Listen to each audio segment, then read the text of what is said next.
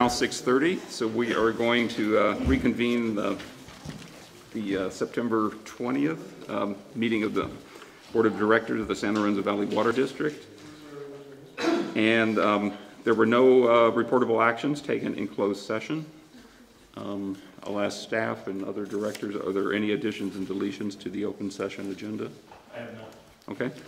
Then we'll move on to the oral communications portion of the meeting, and so this is a time that you can speak on any subject within the purview of the Water District, preferably not on anything that's on tonight's agenda, and the limitation on that is 3 minutes. So who would like to speak? I see Ms. Lowen. Would you like me to go to the podium?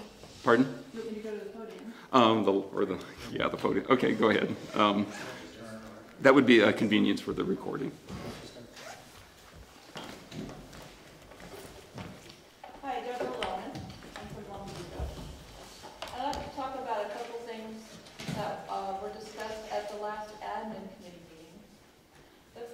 I wrote a letter to admin because I know the situation about lack of Brown Act training, specifically for citizen members of committees. Members are appointed to committees but are not being given immediate training, and this has caused undue distress to themselves and others, and I can see that it's having a negative effect on the business of the district. And it has included such things as resignations from qualified citizens having much to offer the district. I think this has reached a really critical point. I had hoped the admin committee would address it, but I'm bringing it to the board. I'm not even sure this needs board action. A simple pamphlet, a sit down with the attorney after a meeting, something. Members that were appointed last December and still have not received any training. The other item that was talked about is conservation in regards to return on investment. The current fiscal year budget for public outreach is $60,000, and that is for use of a PR firm. That firm came to the last admin meeting and provided examples in a presentation that shows so far what they've done for the district. And by far, the primary thing they're promoting is conservation. The PR guy couldn't answer a question about return on investment. Are these ads effective? This includes ads, mailers, and web postings. When you look on the website, you will see where we are in our conservation now. It's a message. But are these messages effective? Last year, the district hired a conservation specialist.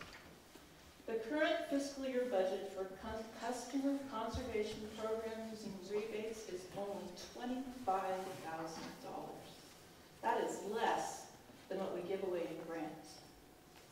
The conservation rebate is the only quantifiable program to reduce customer consumption load of our water. Their website says that toilets represent 1/3 of the entire indoor water use. In the past 2 years that I've been attending meetings, I haven't seen an annual report on the rebate program, the number of rebates given, analysis of how much water has been saved. I've seen no reports on the number of water audits done and follow-up statistics and analysis on water load reduction from any conservation program, including the PR campaigns. When we reduce the water load, we have a cost savings in pumping, treating, and delivering. People care deeply about our environment, and one thing we can do is conservation. I'd like the board to reconsider their stance on encouraging conservation, and instead of charging us more if we conserve, look at ways to get people to work efficiently by prioritizing and rewarding conservation. Thank you. Mr. Holloway? I'm Bruce Holloway from Boulder Creek. At the last board meeting, there was an agenda item to hire an interim district manager. And in the discussion at the time, it became clear that there was an application from John Presley, who is the retired Santa Cruz County Public Works Director. It was a little bit unclear during the meeting exactly who the person was. His name wasn't said exactly. And later on, I obtained the application, the resume, which had been sent to the entire board prior to the last board meeting. Also, I requested the resignation letter from former District Manager Brian Lee, which was not in the packet for the last board meeting. And so these two items, the resignation letter, which led to the appointment of the interim district manager, and the application from John Presley, these were not presented to the public. And that is a Brown Act violation as far as I'm concerned. The Brown Act is very clear that when there's an open meeting, an open session for an open meeting, that all materials that are presented to the majority of the board should be presented to the public prior to the meeting, or maybe even left up here, so we can receive them. So I'm in despair and dismay that this board will ever comply with the Brown Act. You seem to think that anything you get is confidential. You don't need to share it with us. But the fact is that that application from Mr. Presley was kind of pitched in over the transom. If Mr. Presley was applying for the finance director position, for example, then whoever was the district manager at the time would be in a position to say, hey, show me your resume and I'll treat it in confidence. But because of the particular situation that there was last month, when there was no district manager, because the district manager had resigned, Mr. Presley is has a sophisticated understanding of the Brown Act. And he pitched his resume over the transom without any assurance that it would be kept confidential. And he knew that that was the precise moment when the board might make a decision one way or the other about an interim district manager. And that's the exact moment when the public should have been aware that Mr. Presley had made an application. So you violated the Brown Act, and I don't know when you're going to begin to abide by it.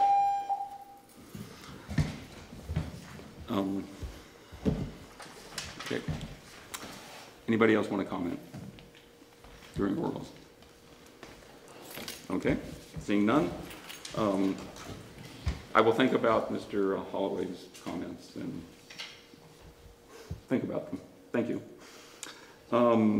So we will move on to 9A, the education grant final report under unfinished business.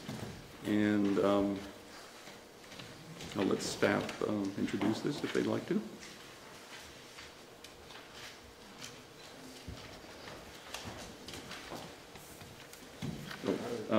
Jen?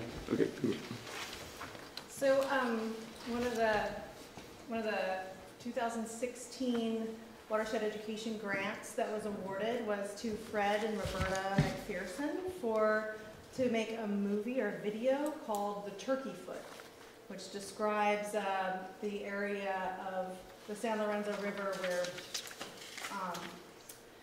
where Bear Creek and Boulder Creek join the San Lorenzo River, correct?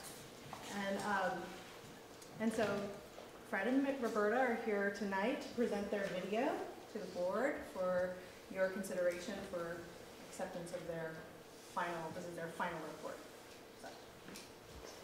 So. I'd just like to say that it's a pleasure to be here and share it. It's taken us a good year to get this done, and a lot of time was spent in writing the script and doing the research for it, and it's a pleasure to be here to present it tonight. We presented one 2 or 3 years ago about Fall Creek, which dealt with the southern end of the Bedlam Mountain and our intakes on Fall Creek and our treatment plant there. This one deals with the northern end of the mountain where we have our other surface water intake. So it's sort of a complement to the one we've done before. So we can see it, and if there's any questions afterwards, we'd be glad to answer the questions. Great. I'm just going to hit the lights and I'll get it started.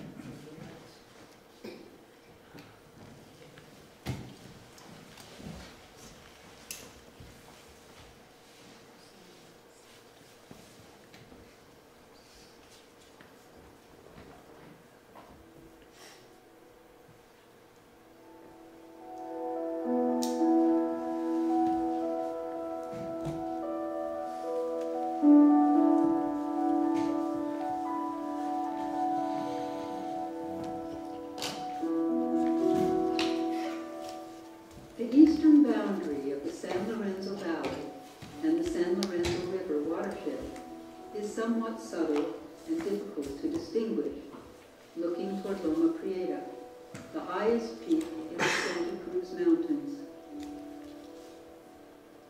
Ben Lomond Mountain, as the western boundary, is the most visible and therefore obvious edge, extending from its southern end at the Pogonip area of Santa Cruz to Boulder Creek, the northernmost town in the San Lorenzo Valley. The eastern-facing slope of Ben Lomond Mountain was formed by the vertical movement of the now inactive Ben Lomond Fault. Along the northern end of the mountain, the Ben Lomond Fault and Zayante Fault, which is still active today, both played an important role in the formation of the Boulder Creek area.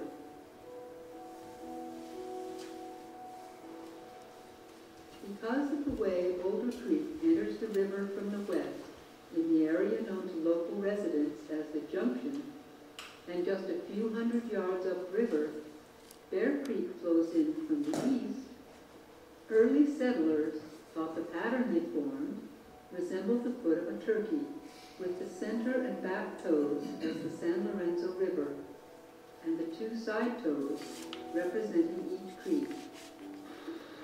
When we examine the early newspapers, the first reference to the turkey foot is in 1874, when the Cruz was surveying the area for the San Lorenzo Valley Flume and Transportation Company.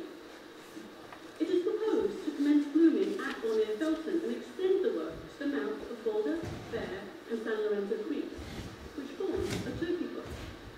A year later, the area was referred to as the Forks, and in that year, during the dispute as to where the location of the post office should be, either Boulder Creek or Lorenzo, this was called the natural center of the neighborhood.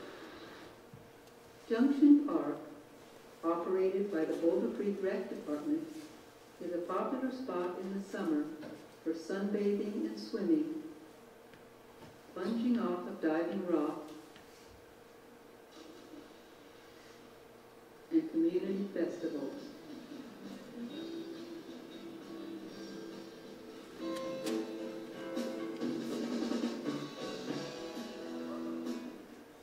Throughout the year, there are also great opportunities for enjoying a myriad of wildlife, like mallards, wood ducks, and the elusive American dipper.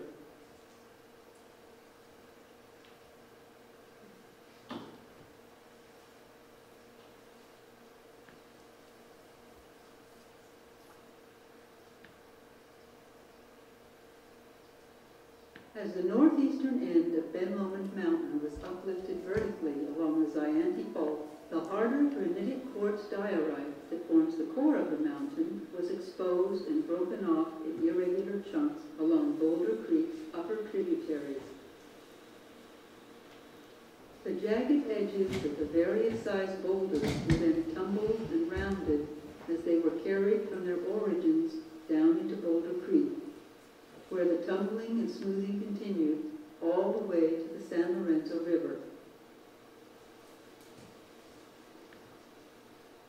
Along their journey, the tumbling rocks acted like grist in a mill, carving out and exposing successive layers of the softer sedimentary sandstones, eroding away over millions of years, and helping to form Boulder Creek and parts of the Turkey Foot, cutting down deeper here than almost any other place in the San Lorenzo Valley. More recent sandstone formations were cut through, all the way down into the underlying Butano sandstone, one of the oldest sedimentary formations in the Santa Cruz Mountains, which is exposed at Junction Park's diving rock, as well as upstream along Boulder Creek in the area of its confluence with Foreman Creek, one of Boulder Creek's important tributaries.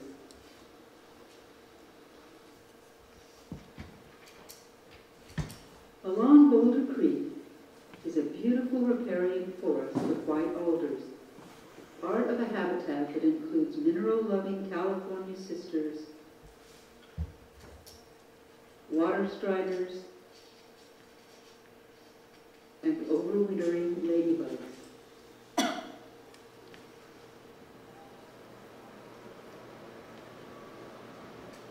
In winter, almost all of the water supply for the San Lorenzo Valley Water District comes from surface water, allowing the district to rest its wells. All of that surface water comes from Ben Lomond Mountain, and much of that surface water comes from tributaries to Boulder Creek, including Peavine, Silver, and Foreman Creeks. In the summer, the district's water supply comes from wells in the Sandhills, predominantly in the areas of Ben Lomond, Ziante, and Olympia. Above the confluence of Foreman and Boulder Creeks is the district's Boulder Creek treatment plant. Here, water is treated from the three tributaries to Boulder Creek, Peavine, Silver, and Foreman, along with water from the Rob Menzies 5-mile pipeline to the south, carried in from Clear Creek and Sweetwater Creek before being distributed throughout the San Lorenzo Valley. Lower Bear Creek cuts down into the same Butano sandstone formation found at the junction and on the northeastern end of Ben Lomond Mountain. It is particularly well exposed in the area of the Bonnie Briar Gorge, which also contains mysterious rock inclusions that have strange forms, almost like burrows on a redwood tree. Walking Bear Creek provides many opportunities to investigate the geology of the area. She's definitely an inclusion inside of this. It's hoping this is going on with the deep sea environment. But maybe this broke up with other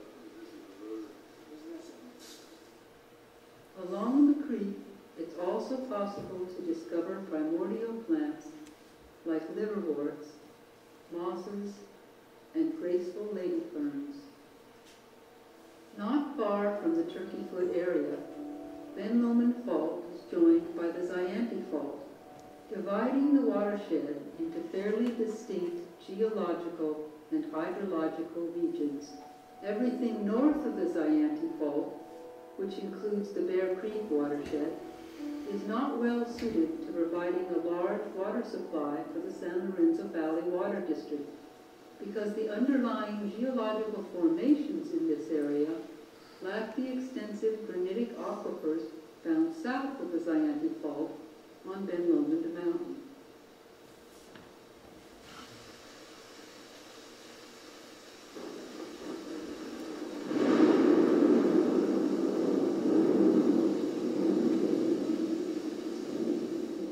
With the coming of winter rains, waterfalls form in steep hidden canyons all throughout the Bear Creek watershed. During one particularly heavy rain, a large Douglas fir became wedged by its root into an old cement dam above the Bonnie Briar Gorge. Fisheries biologist Don Allen was called in for his assessment of the situation. I think this is a serious problem. You don't have an obstruction in here. The fish can get through the dam above them fairly easily. The first thing we need to do is get this Douglas fir out of the way, because it's caused the jump to double in height, and about 4 feet at the sill of the dam is now 8 feet. And it also goes beyond the dam, so it's hanging over through the slough. Don contacted Kristen Kittleson, fishery resource planner for the county of Santa Cruz. I think it'd be important to cut out stuff and then just leave it in place so that it has a better chance of flushing out. After checking the obstruction, John Maugery from Santa Cruz County Public Works was able to clear the way for open water flow through the dam, averting what could have developed into a big problem.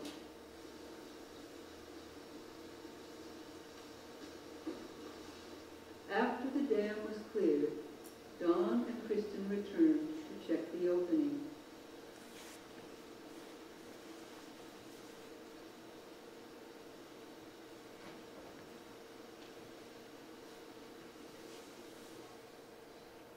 A huge problem did develop not far downstream during a torrential rainstorm in early 2017, when a failed drain pipe washed out half of Lower Bear Creek Road.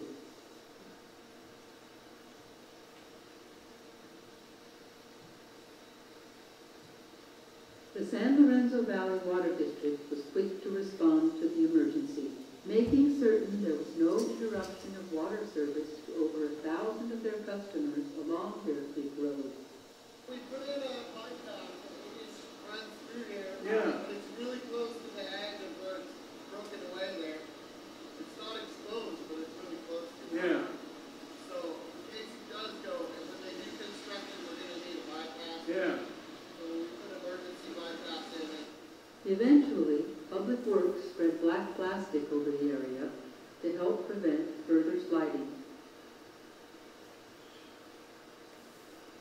The same storm caused a large log jam at the point where Bear Creek enters the San Lorenzo River. Fortunately, it was washed away a few days later as the heavy rains continued.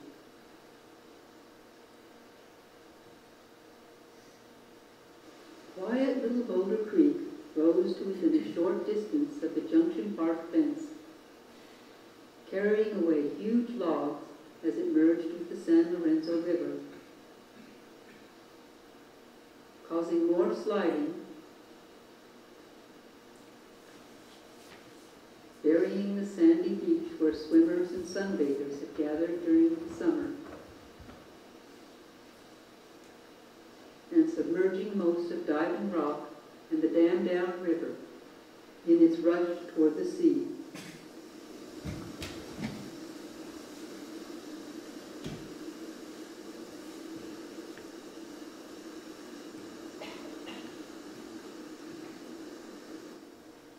Witnessing the dynamic energy of nature at work in the area of the Turkeyfoot puts our human time scale into perspective in relation to geological time. Seeing the magnitude of these powerful geological processes over time helps us begin to comprehend the extraordinary forces continuously influencing this remarkable place. It has taken millions of years for the Turkeyfoot to evolve into its present form, since long before human existence, and we can only speculate about what this area might be like millions of years from now.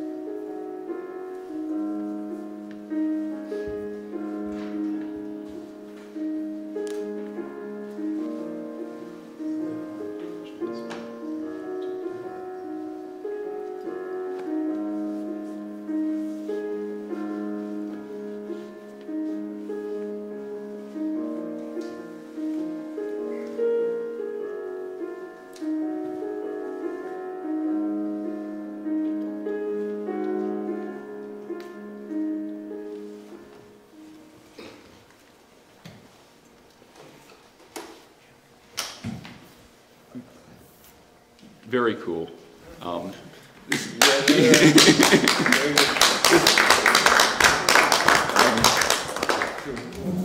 think sometimes we take for granted the place we live in, and it helps for somebody to point out how special a place we're in.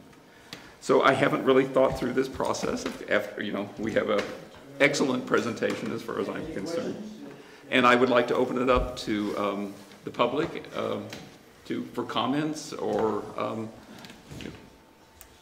some thoughts, and if Fred would like to take a question or two, that would be good. Would anybody like to comment from the public at this point? Okay, I don't see anybody. We'll bring back to the board for our thoughts, and I think I've got a question or two, but I'll offer it to other directors. Okay, anybody want to make a... Fred and Roberta, thank you again for the beautiful piece. That was just delightful. What a nice adventure in our neighborhood. I know some of the reason for the Bear Creek area not being very good for large water supplies. Just again, the granitic, there's like no, it's the Bucano sandstone, so it's not very permeable. Is that right? And I have heard that there are old oil wells in that area. Is that true, or is that like urban legend? Well, there's way up in the upper watershed, there's some old oil sites, but there's a number of kind of impermeable aquifers up Bear Creek and Kings Creek and Deer Creek and all those areas.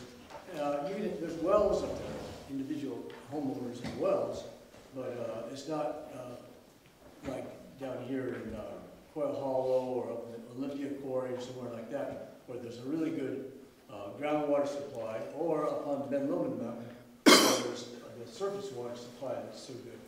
So that's why it's different.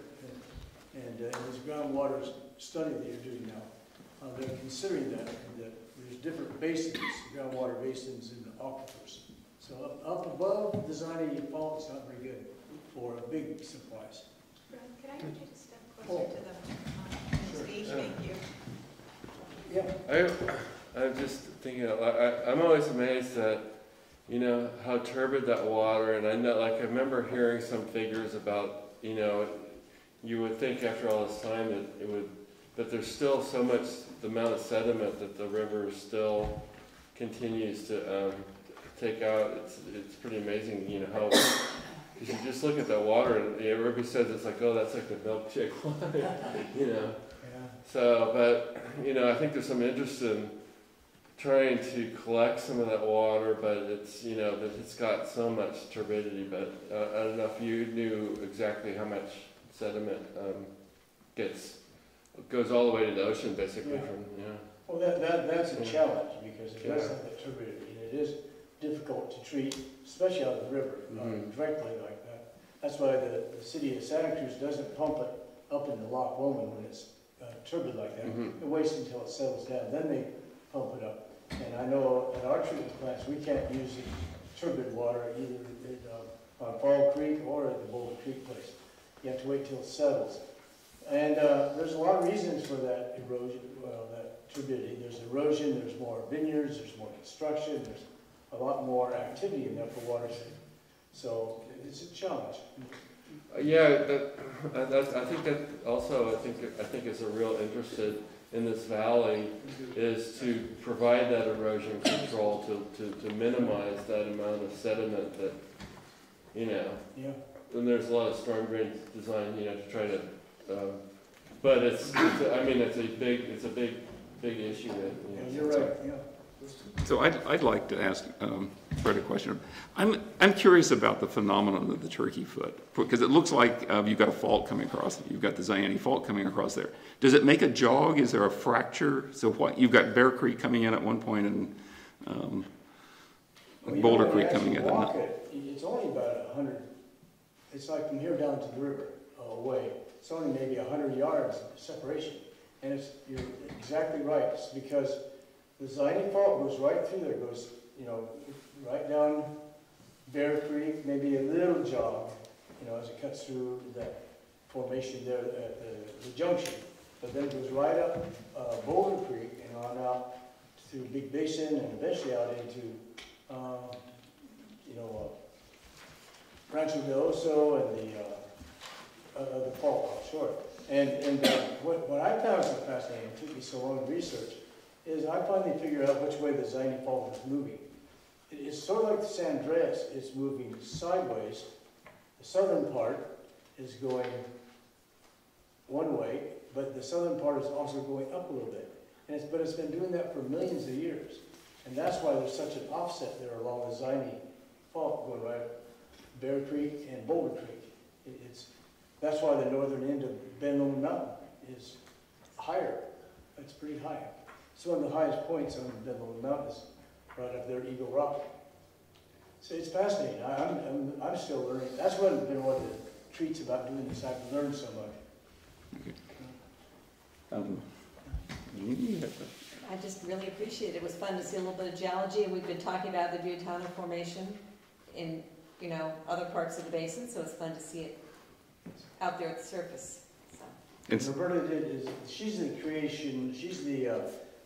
script writer, and she did the narrative, so she's the artistic creative force. I really like that geeky stuff like geology and the wildlife, stuff like that. Okay, thank you. With any staff feedback? Yeah, we'll give you a chance. Update if you accept the report. We will do that. Okay, we won't forget to do that. We'll really happy with it on our website, and Fred will be going around and touring and sharing the video with other groups of people in the valley. Okay, great. Chuck? Yes. I have a question. Is it going to be at the Science Night in October? We are still working on coordinating that, but it might. We'll see. Okay. So if the board doesn't have any more questions, then we have one action that we need to consider this evening, and that is to whether to accept this final report. And if there's any discussion or a motion would be... I would move approval of this beautiful report submitted as part of the Watershed Education Grant received by President Cruz. I'll second. 1 second.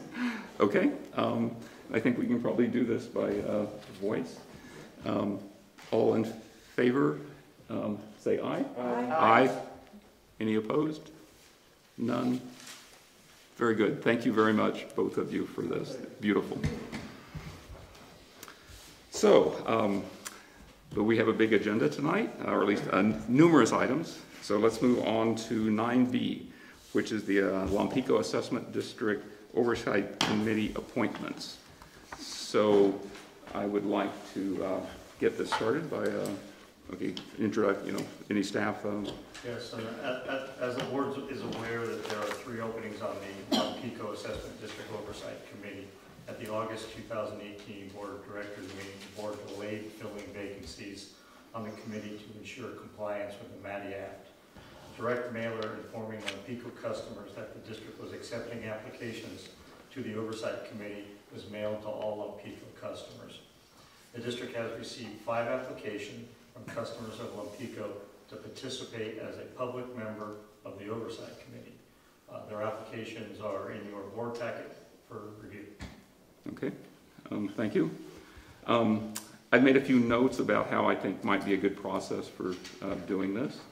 And the first thing I do is like to ask the applicants, who are here today, if they would like to speak to their qualifications and interest and why they're here for no more than 3 minutes.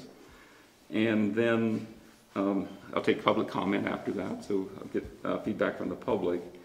And then perhaps one part of the process could be that we'd like to ask, each director could ask a question of all of the applicants tonight, so it would not be, it would be targeted, so you don't have to respond. We're going to limit it to 1 minute, so it would be a quick thing.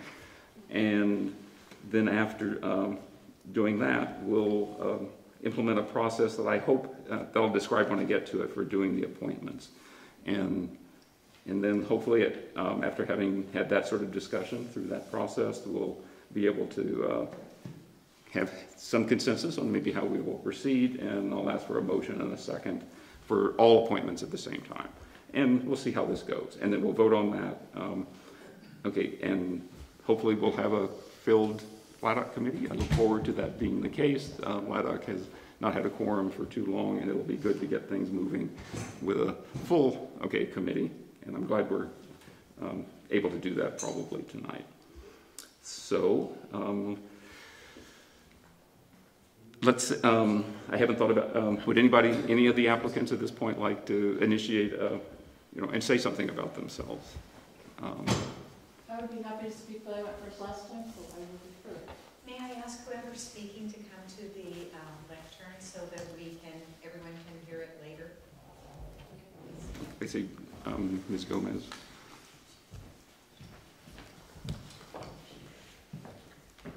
Hi, Jenny Gomez. I am currently serving as the citizen member of the environmental committee for the district. I really enjoy doing that.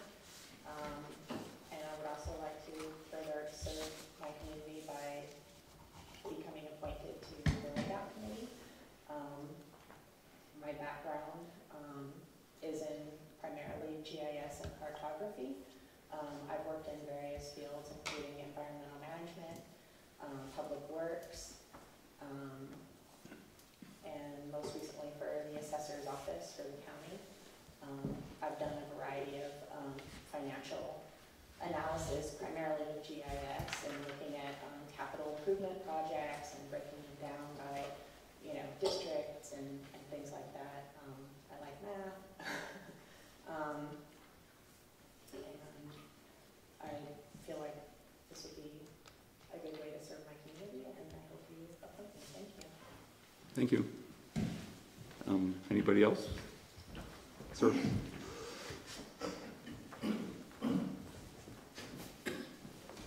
I'm Dennis Lynch.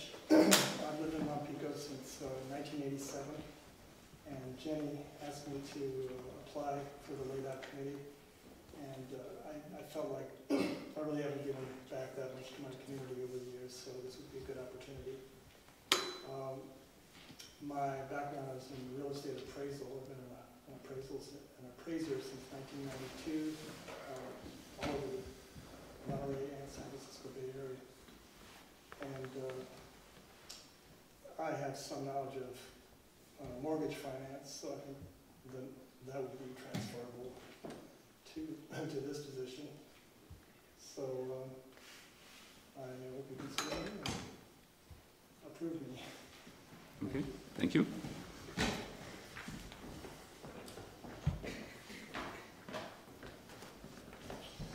Okay, my name is John Wright. I live in Montpico. I've been there for 3 years, and the reason I want to be on the committee is basically what everyone else described, so I can give back to my community. I'm raising my children there. So I felt that this would be a way to do something. And my background, basically I graduated from San Jose State with a degree in finance, some accounting background, and now I currently manage a construction company. So, so I think I'm qualified to be on the committee. So, thank you. Thank you. Well.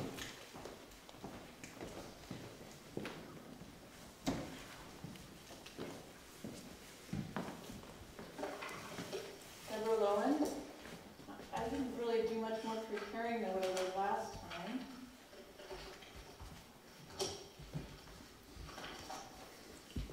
Thank you for sharing with me.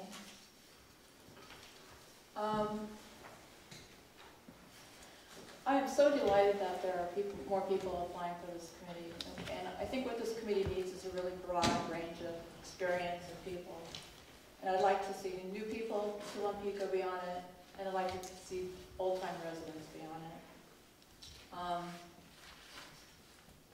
I think there's an excellent chance here for having a good committee. Last time, I encouraged you to appoint Jenny and I, because we were the only ones at that point. But considering that Jenny is on another committee, I think we can reevaluate that and get more voices from Montpico working in different areas of the district. So, in reviewing the applicants, we have 2 people very strong accounting backgrounds. Carolyn Chabot, who was not here, I think really succinctly answered the application. She said she wanted to be better informed and be able to inform new neighbors, and that's exactly, I think, the point of the Oversight Committee. I had an excellent meeting review at the invitation for all applicants with District Manager Rick Rogers and Stephanie Hill, our finance manager, and a really good discussion. And I think I was able to put across my ideas of what I have vision for LEDOC and going into the future. And I think that we came up with some really good ideas on how to make this more effective. The primary purpose of this is to gain public trust. And I think that what I bring to the committee is, I've lived in Lompico for 40 years. My husband and I had a construction company for 32 years, specializing in solar thermal water heating. We know project management. I did all the accounting for our business, payroll taxes, tax returns. So I'm very familiar with financial aspects of it. I worked on 2 committees when we were in Lompico. The Citizen Advisory Committee that worked with the community directly on answering questions about the merger, and also on the Grant and Loan Committee. And as I said last time, on the Grant and Loan Committee, I worked with 2 directors who were very much opposed to the merger. We were on opposite sides of the aisle, and yet we were able to work together to do a really effective reporting and analysis. And I included some of the reports that we've generated in the board packet this time, so that I'd like to talk about politics. Sometimes politics get in the way of doing a really good job. And I know that this has become very political. And as I said last time, I applied in good faith, thinking, I want to do the best for Lompico. And when this report looks good, it makes San Lorenzo Valley Water District look good. And that's my effort, to make both of those good, to regain the trust of Lompico, to do a really good job of analysis. And looking at bond committees, their number one thing is we take our job very seriously. We look at everything and we report it back. And that's my goal as well. And I hope that I will be appointed to the committee. I have so many ideas of things I want to do going forward. And I'm thinking, if one of the gentlemen who has a strong accounting background applied for the finance committee, we would have a perfect world here. Thank you. Thank you. Okay, thank you all for coming tonight. I'm sorry Ms. Chapeau maybe could not be here. So this is the point I'd like to open this up to public comment. Would anybody like to comment? Ms. Henry.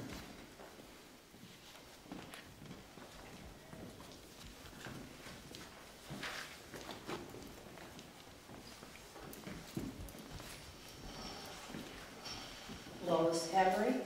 I've lived in Lompico for 47 years. I worked on the merger agreement from 2010 to 2016. Debbie Lowen was right there with me helping. She wasn't on the board, but she was a big help. And I got this email from John Hayes in August. He said, I'm headed up to Portland for a few days. We'll be back Friday. Please be nice to Chuck, Margaret, and Jean while I'm gone. You and Debbie should take them to lunch or out for coffee to clear the air. Beating them up is not a strategy to get Debbie on Laddock. Time to build a bridge. The only person you can change is you.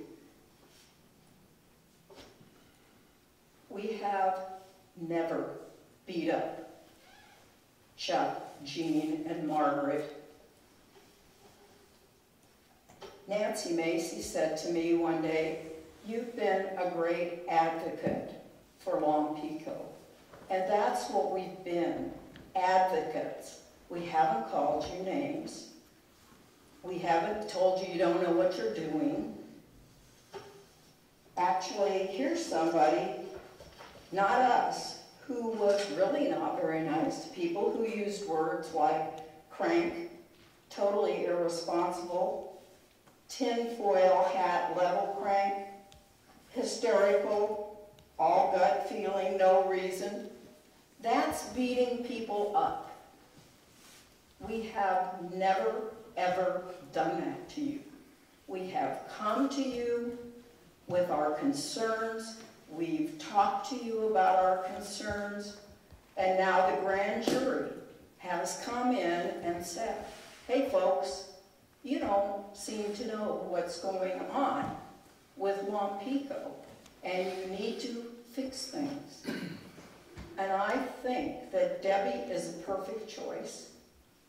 Jenny's a good person, but I thought the idea of citizen people is so more citizens can come in and work with the district.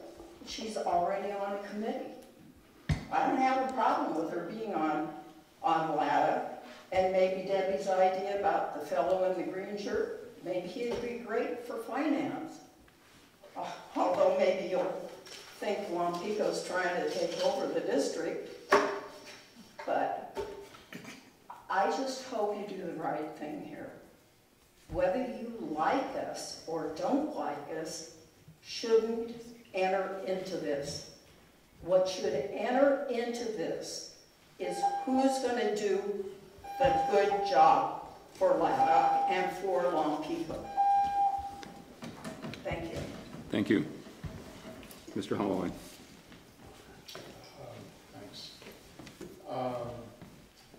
The board president began this discussion by talking about the MADI Act. So something was brought up at the last meeting about the MADI Act. And I wasn't here when that happened. I went out to get a sandwich or something because it was a long meeting last month. Think about doing the same right now. But I looked it up after the meeting, and the MADI Act applies to local agencies that happen to be cities or counties. It doesn't apply to a special district like this one. So I don't know what to say. I think you should be a little bit more transparent, a little bit more open. If you're getting advice from your attorney that the MADI Act does not apply to this district, I think you should share it with the community so that we're not just all scratching our heads and wondering what the heck is the MADI Act and what are we in violation of. So I'm just going to say, as far as I can tell, this district cannot be in violation of the MADI Act because it's not subject to the MADI Act. And that's my main message here, but I have a lot more to say on other California law than that. Thank you. Thank you. Any other public comments?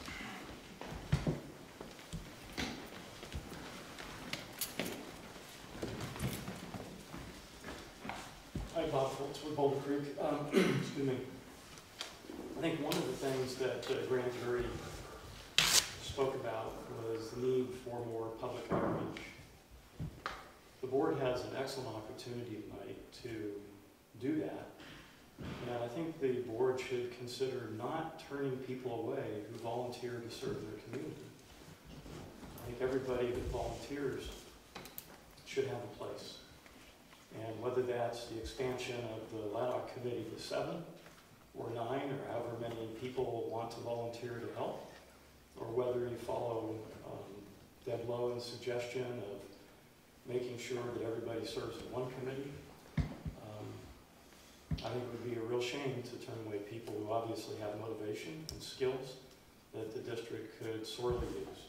And I think it would be a tremendous signal to the community that this board, after 4 years of having issues that were identified by the grand jury, were to use this situation as an opportunity to start turning that around. I don't know two of the people myself, but from their backgrounds, they look more than qualified to be able to serve on it or the finance committee. And I urge the board to find a place for everybody who wants to serve. Thank you. Thank you. Any other public comment? I don't see anybody raising a hand, so I'll close out public comment on this. Okay. Now we'll bring it back to the board for process of doing this, and I'll explain a little bit more about how I think maybe would be a good way to do this. And so what I have in mind doing, one of the things that bothers me is in a matter like this that you have sometimes a tendency for somebody to jump in and say, this is the way I think things should be, and I make a motion of that, and then, you wait for a second. And you don't get the thoughts of everybody in the process. So I propose, if the board concurs, or at least comes close to concurrence on this, is that we set this up.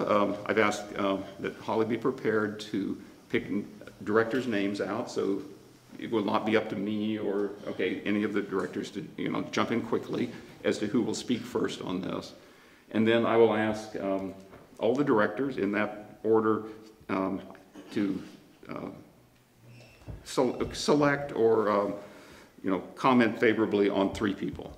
And then I'll make notes on that, see where we stand on that, and then I'll evaluate that and see if we are at a place we can make appointments or whether we need to go perhaps a little bit further on that. So, Holly, would you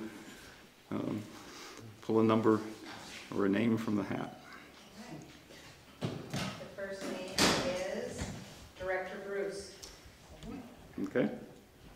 And I would go ahead and do, let's get all the names. The second name is President Bachman. Okay.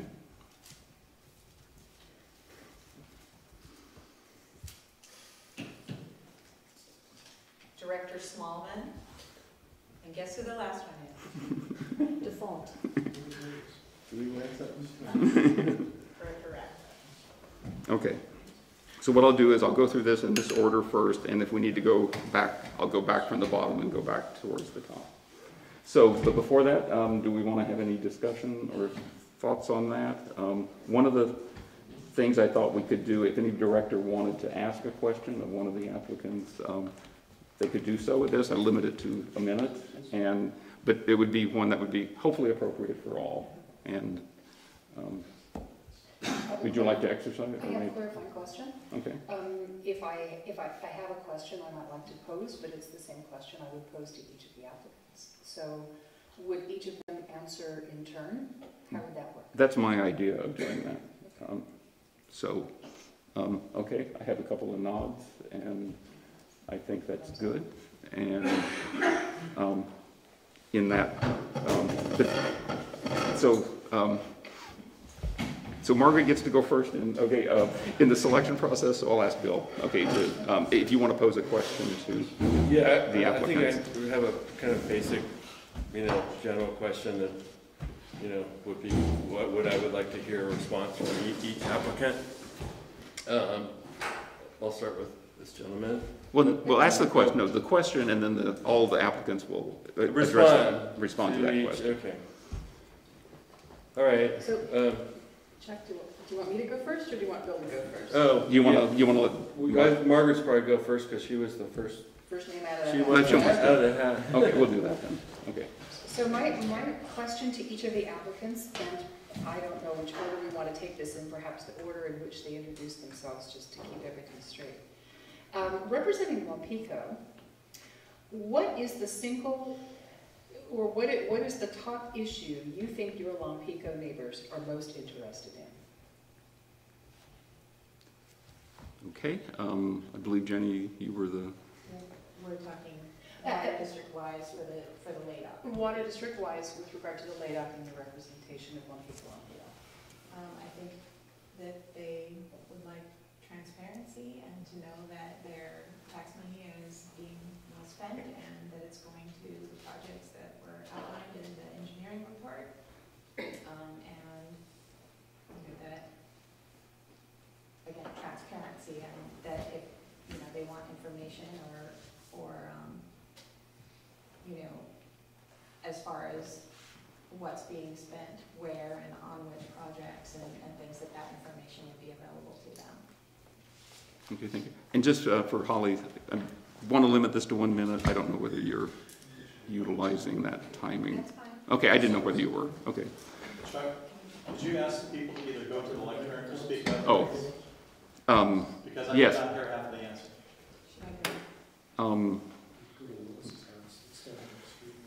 Yes, if you didn't mind.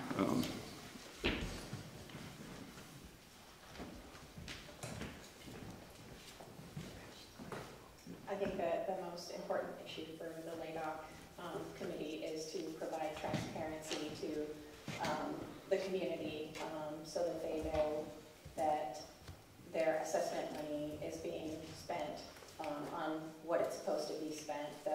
projects that were outlined in the engineering report, and that the information will be available to them in a timely and regular basis, and that they have somebody they can go to and perhaps the website, and they can get the information on their assessment money and how it's being spent. Thank you. And were you, I think you were the second person? Mr. Okay. Lynch. Mr. Lynch? Dennis? I don't really have that, that's exactly what I was saying. Okay. And Mr. Wright, I think you were.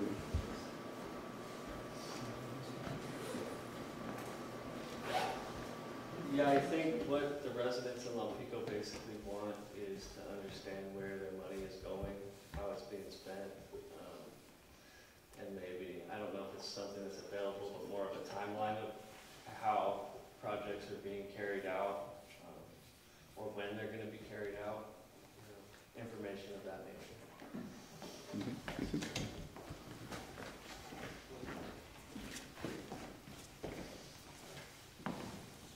Well, I can answer it in less than a minute. It's absolutely, what's happening to $600 a year that we're paying?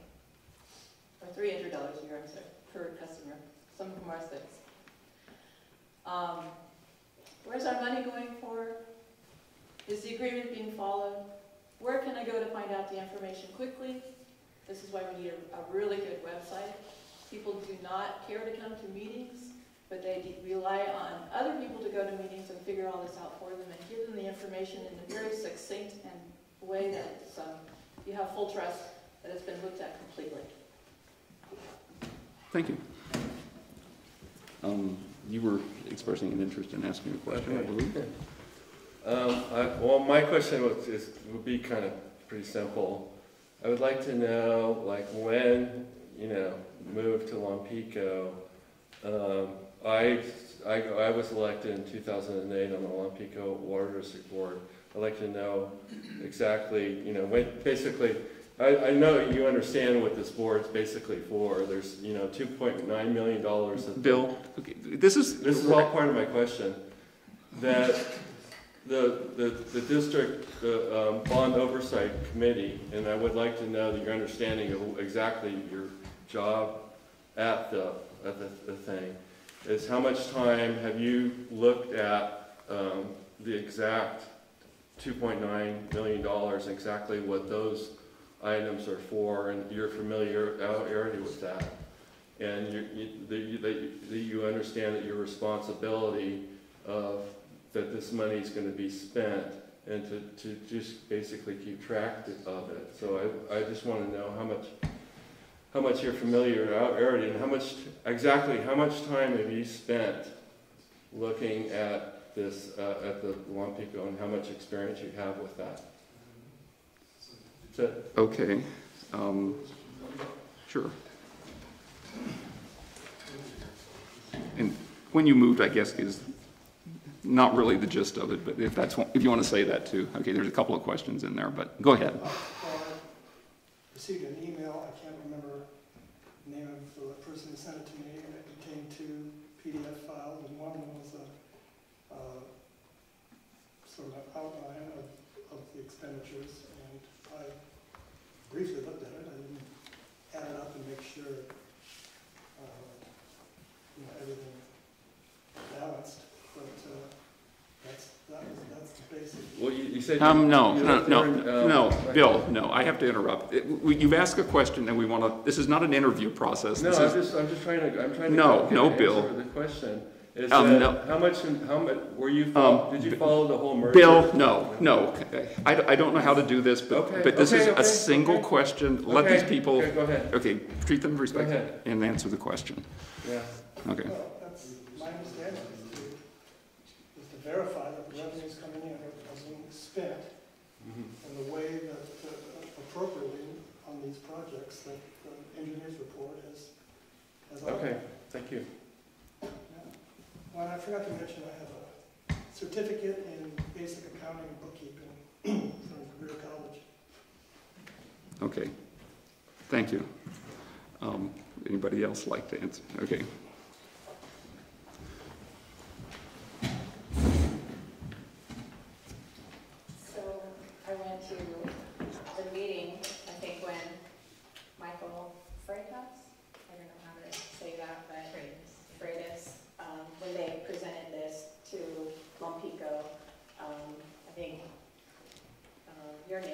it.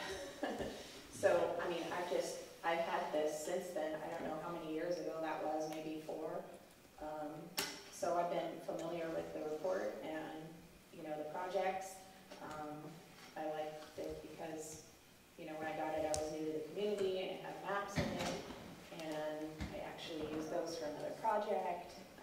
So I've, you know, had this, you know, and I've referred to it over time. Also, I was at the last LADOC meeting, and I looked over, you know, the progress that was being made in the spreadsheets that were presented at that meeting as well. Thank you. Okay, thank you.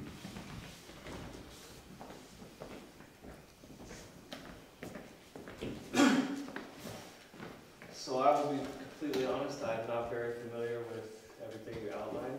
I have 2 small children, full-time job, house, so my basic understanding is that we have funds earmarked to go towards the infrastructure in Lompico and building that infrastructure up and improving it so that we can have water for a long time. That's about it. Okay, thank you.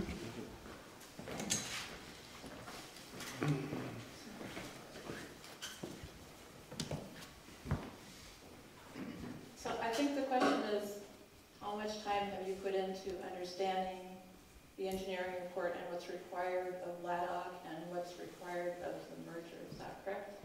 Correct. 110% of my time has been spent on it. I've been to almost every LADOC meeting. I have been to every merger meeting, information meeting. I have organized meetings to explain how to do the merger. I've worked on a committee that was to explain how to do merger, and I have helped facilitate and add to a website that was set up that was, by the way, commended by many, many government agencies and used as a link to help other people understand what the merger is about, what the money's for, why these particular projects were chosen. And I love thinking about all of this, and I really would be excited to be able to explain it to other people. And I totally appreciate John's answer because, boy, that's who we want to talk to. We want to get that information out. Okay, thank you. Jean, do you? Those were, Mark's question was my primary one, because that's really what we're looking for is whether they're connected to what the community wants, I think. I have comments, but I'll hold this off until the questions are finished. Okay. I guess I have, you know, this has been a difficult time getting to this point, okay, in some sense, you know, because there's a grand jury report out there and there's a response to the grand jury report. And the district has put a lot of time into and thinking about how to respond to the grand jury report. So I would like, you know, and we're going to be continuing that process for, well, mostly for as soon as possible within 6 months, but some things will take longer to do than that.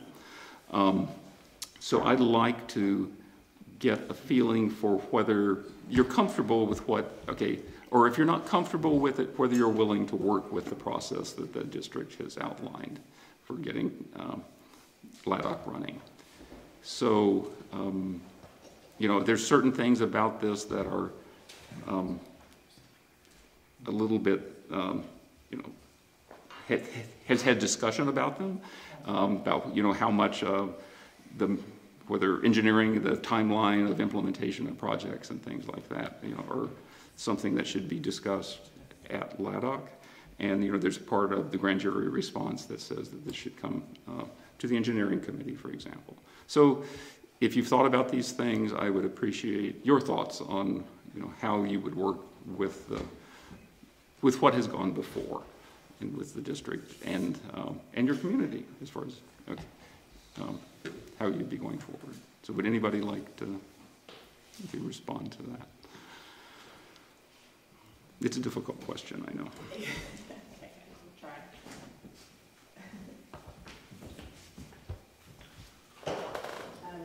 I'm familiar with the grand jury report and also the district's response to the grand jury report.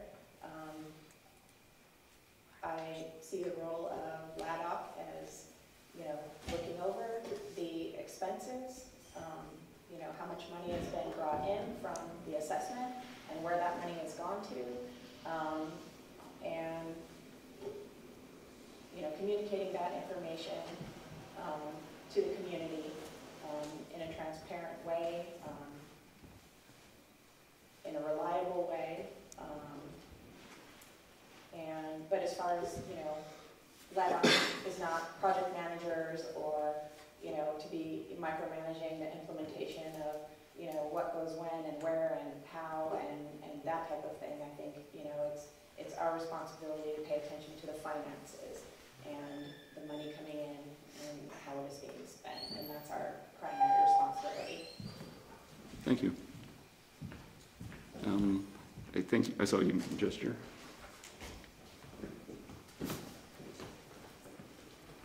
Yeah, Jenny gave me a brief overview of what my responsibilities would be, and I just understood it as being given spreadsheets and doing the arithmetic and making sure everything checks out. And I don't really want to do anything broader than that. I'm not interested in anything else. I feel like I can do that. And as far as communicating to the community, I'm happy to talk to people at meetings, explain things if I can. I really like the idea of a website. That makes sense. Everyone can participate by going online and seeing what's being done, seeing if everything is being done as it should be. So that's all. Thank you. Anybody else? And there's not an obligation to, so, but it's a welcome. Would anybody else like to respond to this? Could you repeat your question again? Probably not. Okay. Basically, a question regarding noted the fact that there's a grand jury report out there. There's a grand jury response to that, and if you felt comfortable working with the district's grand jury response to that report. And in particular, I mentioned a couple, well, at least one thing, which was that, for example, you know, the management of projects would be referred to the engineering committee. Well, I think that's probably the crux of your question. Is there going to be a separation between projects and the finances? To a certain extent, the projects are integral to the LADOC committee, understanding the projects and being able to report to the community about the projects. We had a really good discussion, as I said, with the manager and finance manager about what would be important information to include. Not engineering, not planning, but when I looked at on-committee oversight, best practices, definitely they say, and I know you're not adopting it now, but I think it will be something to consider. For best practices for bond oversight committees, they do have a very big overview of the projects timelines, of the bid process, of knowing that it's being done correctly. Again, not the planning part of it, but the overview part of it, and certainly a timeline. But I also understand you're not ready for that, and I'm willing to work within the constraints of the grand jury response until that's fixed. Thank you. So I'll come back. Okay, if you have a question, or you can close that questioning and come back for some discussion, and then we can implement maybe some sort of process of getting to consensus. So I'll open it up to directors for any comments. Okay. Well, first off, I just want to make a comment. I like the diversity. It's so nice to see somebody who's a lot younger than me, because it's hard to get people who have families to participate in it. So we understand why we don't have a lot of younger people participating, but it's especially important, I think, to get people with children who are focused on different things, because they represent an important part of the diversity in the community. So I know it's harder to get people in that demographic, but I certainly appreciate your participation, your interest, because I think that's important. I do think that the one thing that came up when talking about the scope of the committee, the expectation of the applicants is, you know, developing an expanded charter for the committee. The language of that it's a bit tricky at the moment, but I see, you know, my vision of this is an oversight committee. It's not project management, it's not micromanaging, it's because that, of course, we have staff for, but we also have the engineering committee, so I appreciate your question, because that sort of highlighted it for me. So I think we do have multiple committees within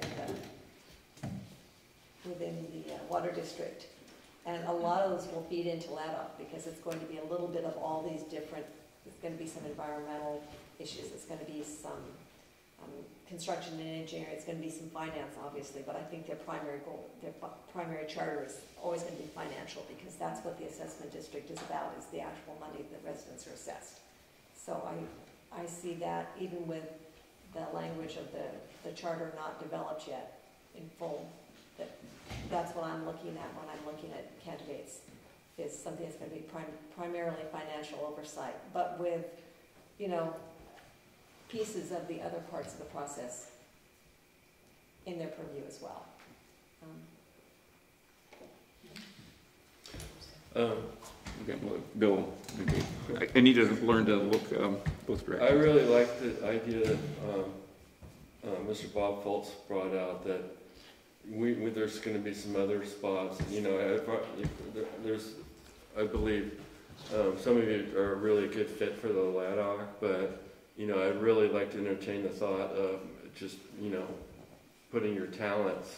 I think from what I heard, some of your talents might be better suited over in one of the other committees. So I'm very happy that you are, you know, volunteering and coming down here and letting us know exactly what you want. But if for whatever reason you don't get on the committee tonight, or really, because I think tonight we can only decide on LADOC. It's the only one that's on the agenda. But next month we need somebody on the engineering committee, correct? And then we also, and the budget, and, well, I'm not, anyway, but it can't happen that tonight. So if you do not get on the committee tonight, I just really hope that you stay on and get on one of the other committees. And that's the only thing that I want to say. Thank you. Okay. Margaret? I have nothing further to add, but I would make a motion for one appointment, if that's how you want to start this. Well, I'm putting, it might work that way. What I was suggesting, and it doesn't have to be this way, is that you would actually make 3 suggestions. You're the first in the list, that you would tell 3, and then then I'm the next person on the list, and then go to you, and then go to Jean. If that's comfortable with everybody, then I think that's a good way to go through it. Okay? Okay? I would move that the following 3 individuals are appointed to the LADOC: Dennis Lynch, John Wright, and Jenny Gomez. Okay, thank you.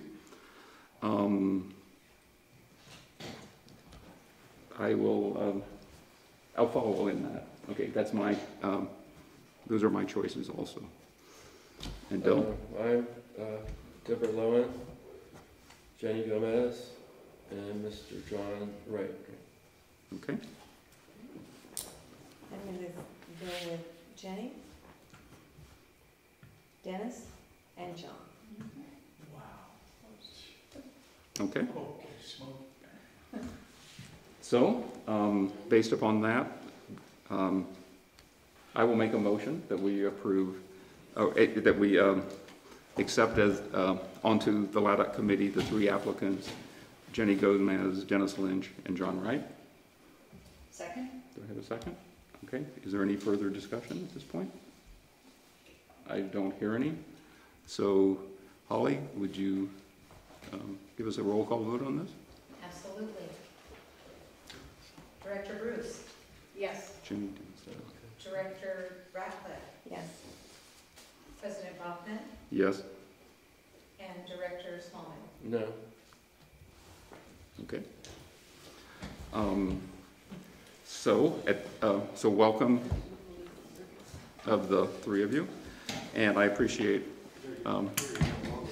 everybody who applied, especially those who came, and you're right, there are other appointments available for other committees, so that's a good possibility. So appreciate people being here tonight. And I don't think there's anything else in formality of this, so these are the appointments. Would you like, oh yes, you would, yes, I'd like to do the staff first. We're having our first meeting in October. Stephanie Hill, Director of Finance, Business Manager, and myself will be attending the meeting as support staff. We'll put out the first agenda here soon. The first meeting will be discussing the charter, Brown Act training, selecting committee chair, the grand jury report, and committee activities. Those of you who are not selected, I really want to thank you for your interest, and I hope and encourage you to attend the meetings, be part of the discussion, and staff will supply you with the same information that we supply everybody else, of course. Your input will be very valuable to the committee. That's what I have to offer. Okay. What was the date? Oh, what was, I didn't catch the date that you said. You said Mid-October. Pardon? Mid-October. Mid-October, okay. Anticipated. Okay. To be determined by people's availability and et cetera. Okay. Yes. I had a question. I don't know if this, maybe I can ask council about this. Is one of the comments that was brought up during public comment was regarding the applicability of the Maddie Act and our decision to defer the vote until today. I wondered if we could respond to that. Are we ready to, or do you, okay. And I don't remember mentioning it this evening, but. That is a correct point. I looked at the Maddie Act for the first time during the meeting and only saw a portion of it. It was not an act I was familiar with, and I thought somebody had brought something to my attention that I hadn't previously been aware of, and I interpreted it on the spot. And it wasn't until about a week later that I realized what Mr. Holloway expressed during the meeting, which is that it does not, although it says local agencies in the portion that I was interpreting, it's specially defined to apply to counties and cities, which is not typically how one understands local agencies. So I made an incorrect interpretation on the fly of a statute that was raised in the specific Okay. And I'll say that, having heard this from you, I would rather postpone something based, on the principle of better to, not make a mistake, to solve your problem and not make a mistake in the process of getting to that. So we've all learned something about the Maddie Act now, and we'll know going forward. Thank you for clarification. Back and forth with them, and I'm happy to announce that we have everything resolved, and as of this afternoon, everything has been submitted. U.S. Fish and Wildlife is happy with our mitigation measures, so we are able to say, and I'm sorry, I apologize for a typo in here, that NEPA has been completed, which is basically the national environmental regulations that we had to meet for this. Since this is federal funding, we have to comply with NEPA. We do still have to comply with CEQA, but not as far as this application package goes. So the next steps are USDA is actually looking at the whole application, making sure that everything's in order. We do know that we have to submit a revised application tomorrow with all those mitigation measures. So one of my coworkers actually revised it this evening. So tomorrow morning we should be able to hit submit for the last time on this application package. Then we're just going to wait on approval from USDA. And again, that application package does not obligate the district to any funding. It is simply an application package. So after that, once USDA approves it, it'll come back to the board with the full contract and all of the information, and then the board will make the decision how they want to move forward on that. And then lastly, to complete the projects, we will have to finish the CEQA process, so we're still doing that in parallel, so that pretty much by the time all the funding's in place and we're ready to hit go on all the projects, all the environmental will be complete, both from a national standpoint and California standpoint. And last, since this was information only, there's no recommended action by the board of directors on this item. Okay, thank you. Any public comment on this? One question I have for you, public comment. Oh. We're at 8.8 million now, and we we originally started out at a much lower figure for our projects. And the public has asked, you know, how did we get to 8.8 million from where we were originally? Maybe you can touch base on that, Kirsten? Absolutely. So when we started this process, we started the conversation a year ago. We formally started the process last December where we were going to the PR.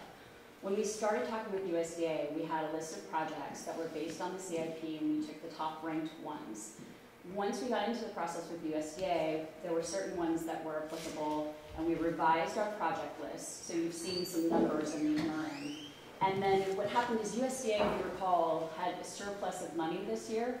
So they asked us to hurry up and expedite all of this. So there was a rush to hire an environmental firm. There was a rush to get everything done by certain deadlines. And because of that, any of the projects that were environmentally complex, we had to remove and replace. So our project list now is very different from the place where we started, which was at about $5 million. Also, as part of this process, as part of the PR, we had to redo cost estimates for the final project list with 2018 numbers, and also projecting forward what it's going to cost in construction years. So when you're talking $8.25 million, some of that is actually saying, well, we're going to construct this in 2 years, and we have to predict what the construction environment is going to be for that. So you have very up-to-date cost estimates, or the cost estimates we started with before were a few years out of date. So the biggest issue is that the project list completely changed from when we started with 5 million, and that was due to environmental. Okay. Yeah, there's one item in the agenda where anyway, it's a request for $50,000 for on-call as needed. Is that the next, or is that the same? That's a separate item. It's the next item, okay. Okay.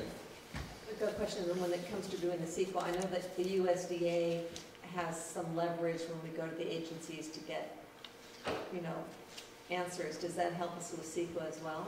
A lot of CEQA and NEPA overlap. They've been extremely helpful with SHPO and US Fish and Wildlife.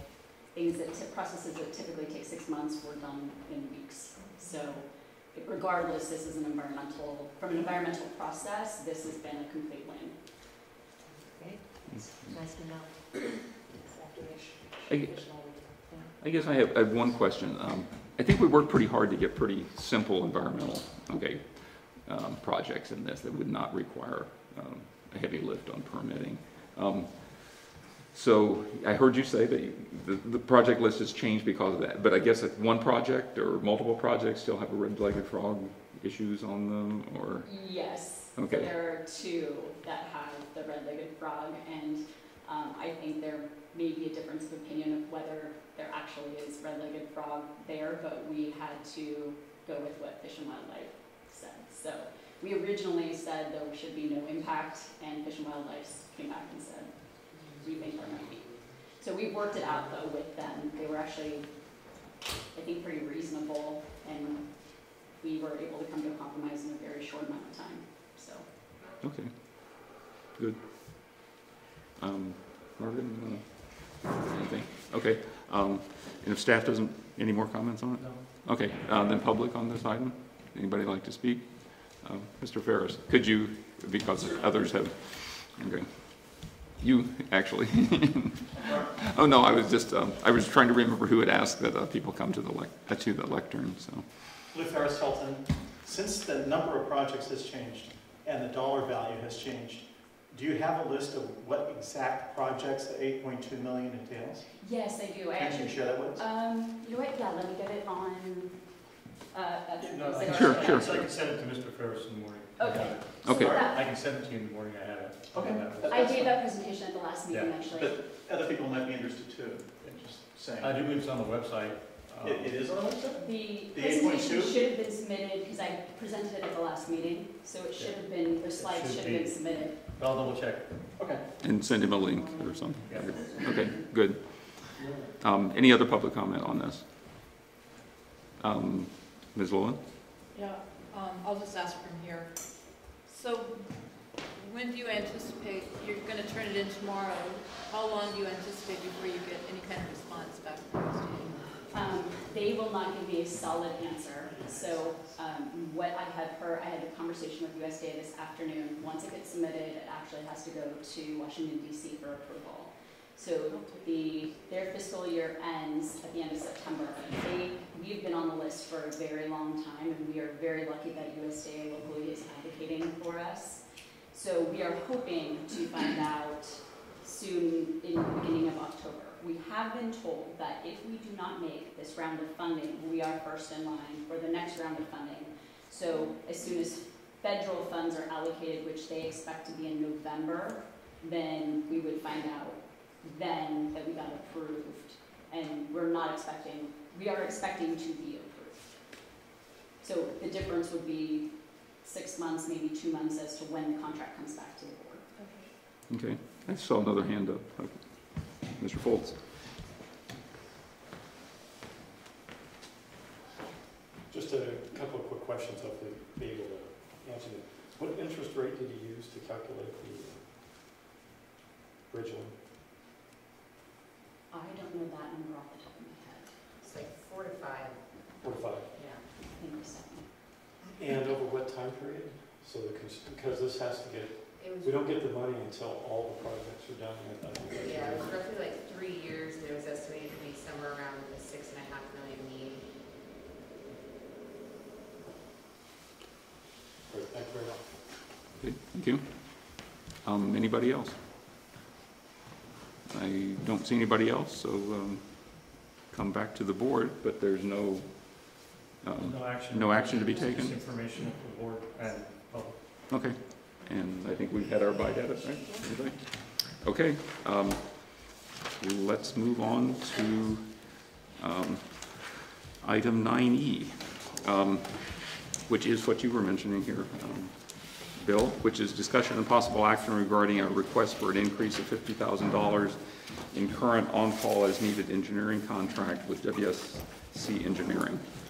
And staff, if you would. In May 2017, the board awarded an on-call as needed engineering contract to WSC Engineering, which is attached in your packet, not to exceed the price of $60,000. The intent was to provide engineering service to the district for small or emergency projects without initiating an RFP, a request for proposal, every time services are needed. Covered under this contract pursuant of funding options and front-end documents for the Pass Temple well, a portion of the Bear Creek Road pipeline project, the Highway 9 storm repairs pipeline project, and extension of staff services. In November 2017, the board awarded an amendment of $20,000 in order to continue work as needed items, including finishing design and coordinating with Caltrans for the Highway 9 storm repair pipeline project and funding support. Staff is requesting an extension to the current on-call as needed contract the district has with WSC. To date, this contract has been very effective in providing critical engineering services for emergency and high priority projects to the district. Some of the projects that we're working on now and continuing, we're going to be create standard drawing for fire hydrants, water service, and gate valves. Our standard drawings are very old. They don't reflect today's materials that we're using, and we supply those to contractors for bidding for install, such as you have an agreement tonight for a new fire hydrant, and there's other agreements forthcoming. We're going to be writing an RFP for the line tank access road and support design, which was from 2 years ago, slide line tank. We finally got the engineering report back, and now the next step is to move ahead with an RFP for repairs. And we have other various projects on an on-call needed. We will be working with WSC on the Bear Creek Estates RFP. This is an important contract, and we request the board to increase $50,000. Kirsten is here, and she is with WSC to answer any questions the board may have. Thank you. Okay. We'll go to public first. Any questions from anybody in the public? Comments? Mr. Foltz?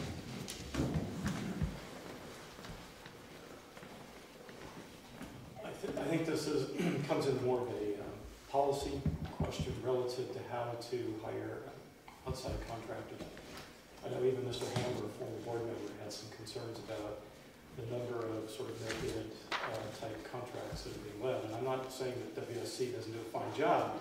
It's just there's two considerations here. One is, I think we have a lot of eggs in one basket, and sometimes supplier diversity actually can help with that in terms of being able to pick up loads here and there. And the other is, periodically, you just need to check the rates. And that can only be done really through a different kind of process than the no-bid process. At some point, obviously tonight it's going to pass, but at some point I think it would be prudent for the board to consider a different approach on some of these contracts. We've had a lot of no-bid contracts over the last year and a half or so. I think driven a lot by the former general manager, but I'd hate to see that continue into the future. Thank you. Okay, thank you. I'll ask for any other public comments before we come back to any responses or board discussion. I don't see anybody wanting to say anything to this. Would you like to? Okay. No, just one important thing I left out, that WSC is also getting the APRBs out to bid. Okay. They're finishing up on the request for proposal on the construction of our PICO APRBs. Okay. Very important. Yes, very good. Okay. Thank you. And any other, Bill? Well, I know this district, you know, I mean, as an engineer, has quite a bit of engineering workload, you know, to do, you know, just as an engineer, I know that there's a lot of work available. And, you know, before we had some in-staff engineers working, and, you know, in the future, maybe we, you know, might consider actually having more engineering. But at the present time,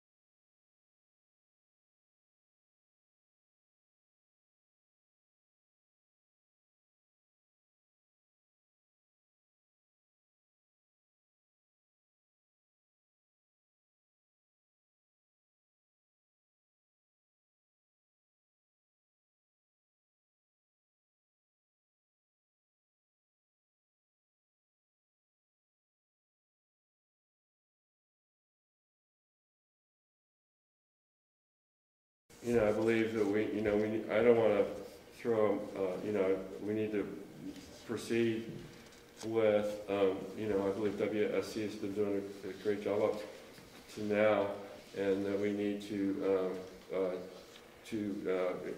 make sure that we keep moving forward with all the infrastructure improvement projects, in my opinion.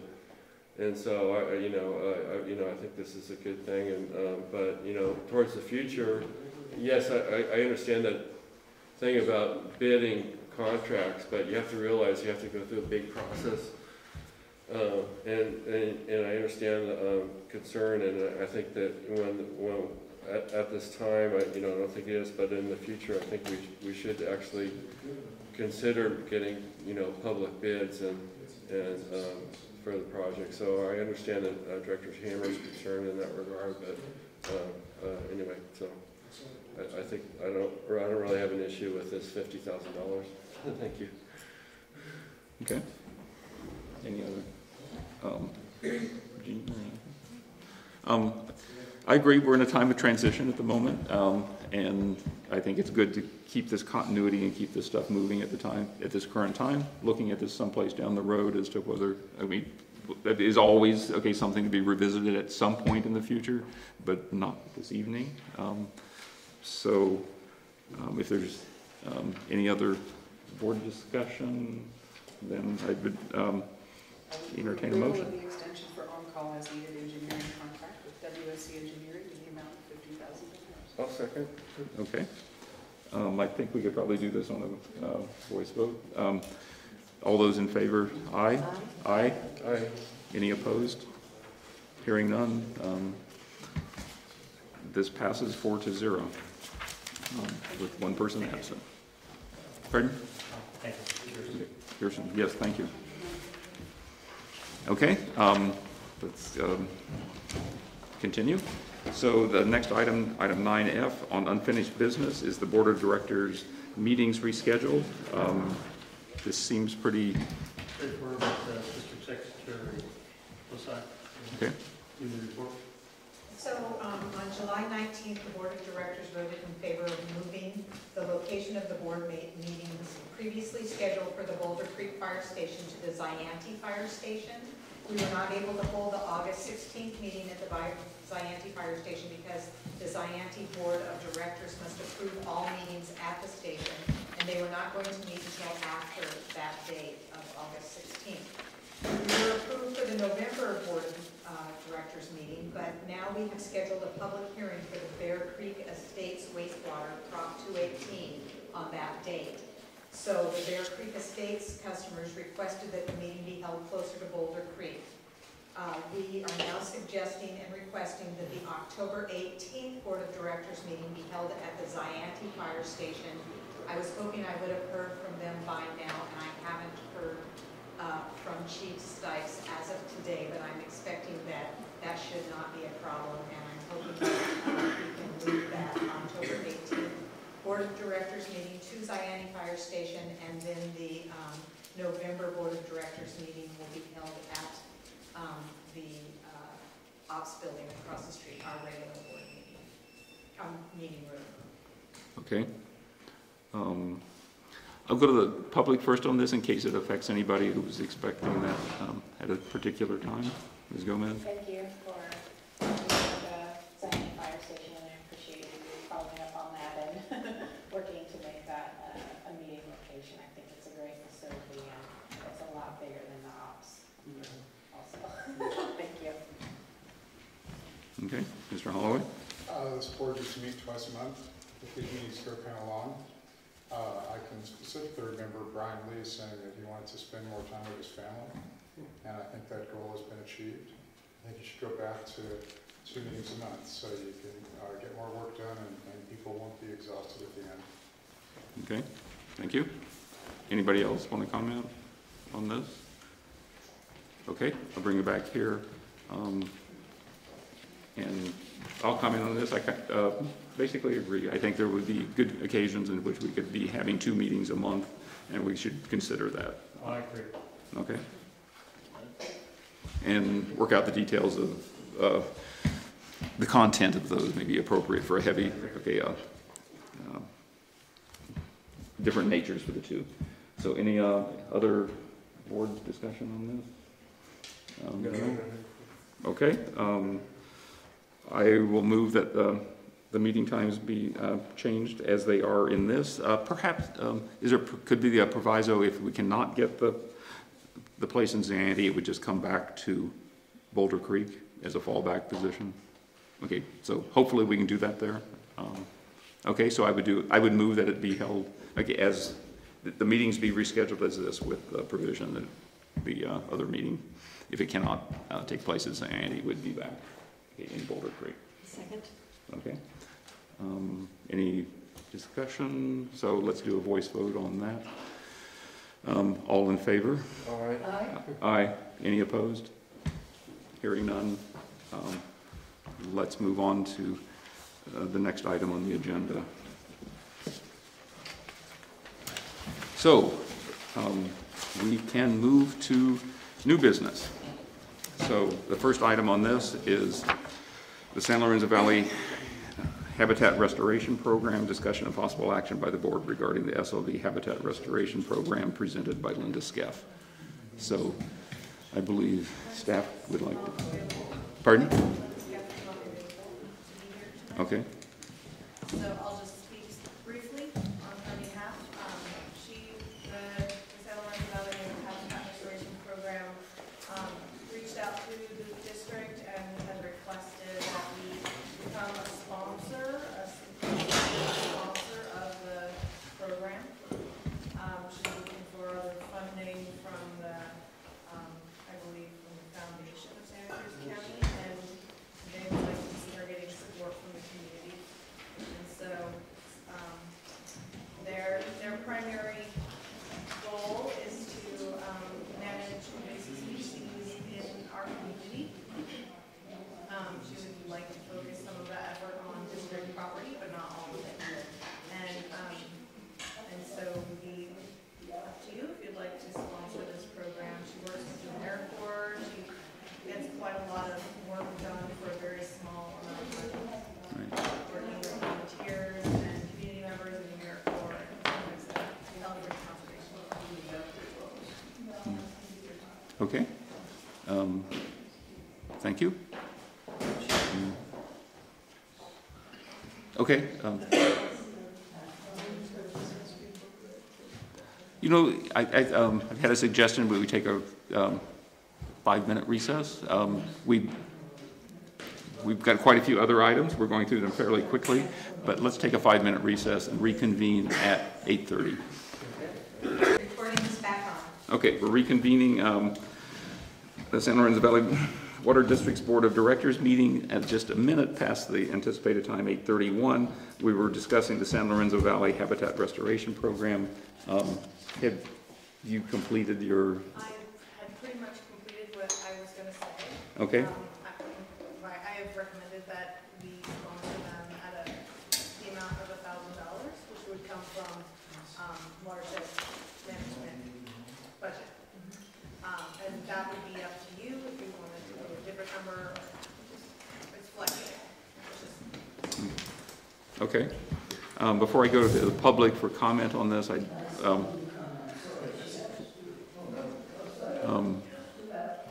what are the obligations of an annual sponsorship? Okay, so there's one-time donations. You said $1,000. Is that as an annual sponsorship, or is that essentially a one-time donation? I kind of envision this kind of like what we've been doing with the garden fair, where we're taking, or like what we've done with the mountain fair, is they write a letter and request sponsorship, and it would be a one-time thing each time, and the board would decide if they want to do that again. Okay, so this is no long-term obligation. Okay. Any other? May I, excuse me, chime in with a comment regarding the AmeriCorps service and the value that this program provides to this cadre of young professionals. It's very much like our watershed education grants in that it exposes young professionals to great work experience, to great community engagement experience, and provides a great resource for perhaps bench for us in the future, and it gets a lot of valuable service for the community done for very little money. Okay. And I just want to make another, we were talking about turbidity after the film. One of the other things they really focus on is erosion control around all their projects and using them as a model for homeowners who are interested in doing, that's one of their goals, is that people who own private property could perhaps look at some of the work that's been done by this program and get ideas for managing their own property. And one of their big things is erosion control through mulching and that kind of thing. So I thought that's also some ties into some of the projects they've completed in past years, which I thought were useful. Specifically here in Highland Park, and I think up in Garaham Park as well. And I believe they did some work at Quail Hollow also. No, I know Linda, and I know a lot of her work that she's done, and it's just great. And so, I mean, this is money well spent. Okay. And I agree. I think you do get a lot of work done for a relatively small amount of money, and these are good things to support. So, would anybody in the public like to comment on this? I don't see anybody wanting to comment on this one. Right. Well, okay. You're just as important now as you were earlier. So, with no public comment on this, do I hear? Okay, and do we have some consensus on an amount? 1,000? I mean, I just think keep it at 1,000 if it turns out to be. I don't know. Okay. I think 1,000 is fine. Okay. Do I hear a motion to this effect? We support the Santa Rosa Valley Restoration program with a donation of $1,000. Okay, I'll second that. And I think we can do this on a voice vote. All those in favor? Aye. Aye. Any opposed? Hearing none, it passes 4-0 with one director absent. So let's move on to item 10B, which is the Olympia Mitigation Reserve Endowment. So I think this would be good for staff to introduce. So the reserve, or either of you. Endowment first of how we got here, and I'll explain the logistics. If it's necessary. Okay, I don't think it's necessary because mostly of That's us. fine. You guys know. Perfect. Okay. So as you know, we have to create an endowment as part of our land trust. This has gone to the Budget and Finance Committee, I believe twice. For sure at least once, where we were recommending the Community Foundation of Santa Cruz County to fund the endowment. The gentleman from there did come and do a presentation on it. It was pretty well received. There's not a whole lot of them out there. We like that they were local. We did work with him on, it's not free. I mean, the fee that they presented was 1.5%. Their returns are well. They did do a scaled fee, so depending on how much we have in the fund, the fee can go from 1.5 to 1.25 down to 1%. So over time, if the fund continues to grow, the management fee can go down. They do offer 2 different funds that we need to select from tonight, is the second part of this. I recommend that the board select the socially responsible long-term pool as the fund for agreement. I included some of the pamphlets that they have in that, but I feel it goes in line with the district's atmosphere of giving back to the community. They invest in socially wise things to avoid controversial items such as, alcohol, tobacco. So they invest in more environmental friendly, social responsible type of investments. Okay.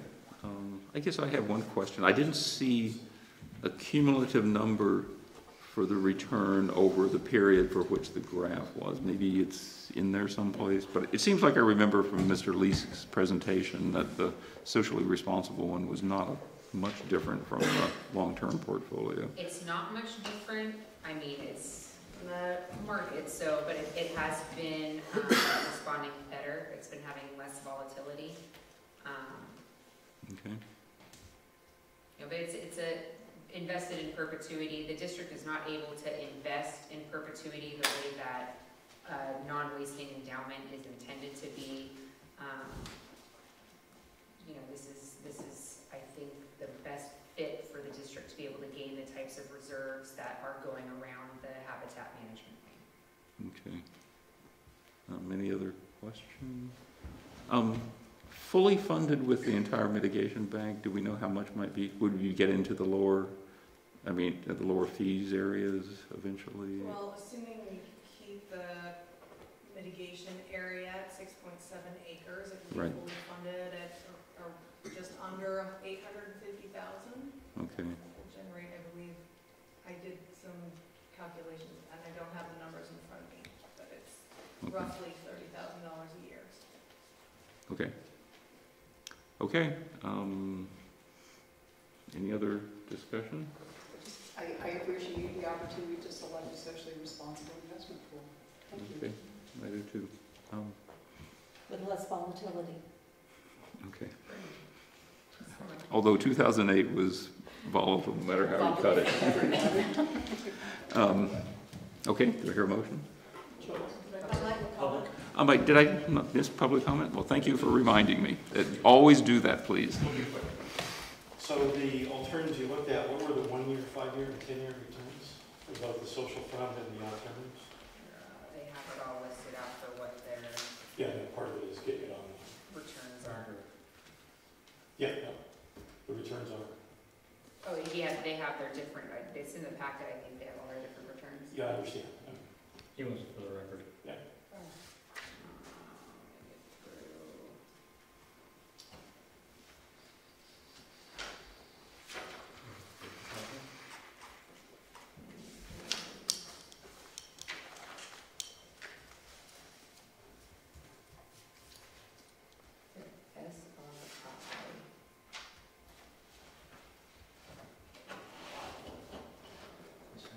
Yeah, I don't know which one it is on there for that one.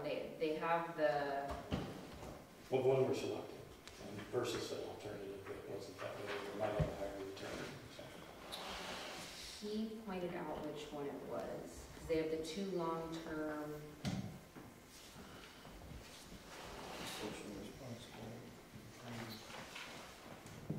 I don't know if they call it on their one where they have all the different 7 or 8 of them. Are you looking at page 80?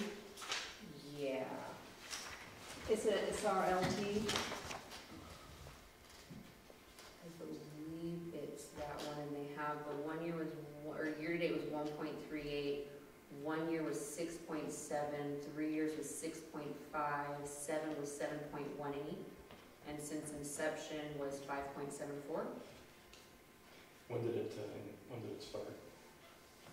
2004. Okay, so it got caught. Yeah, so it's definitely a more new fund than the other one that they have. And then the alternative that was? The alternative was their general long-term portfolio. And I believe that's, year-to-date was 0.82, 1 year was 5.33, 3 years was 5.8, 7 years was 6.78, and since inception in 1995 was 8.9. Sir?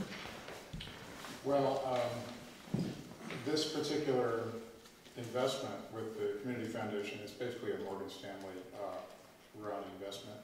I spent years trying to extricate this district from a brokerage account with Morgan Stanley.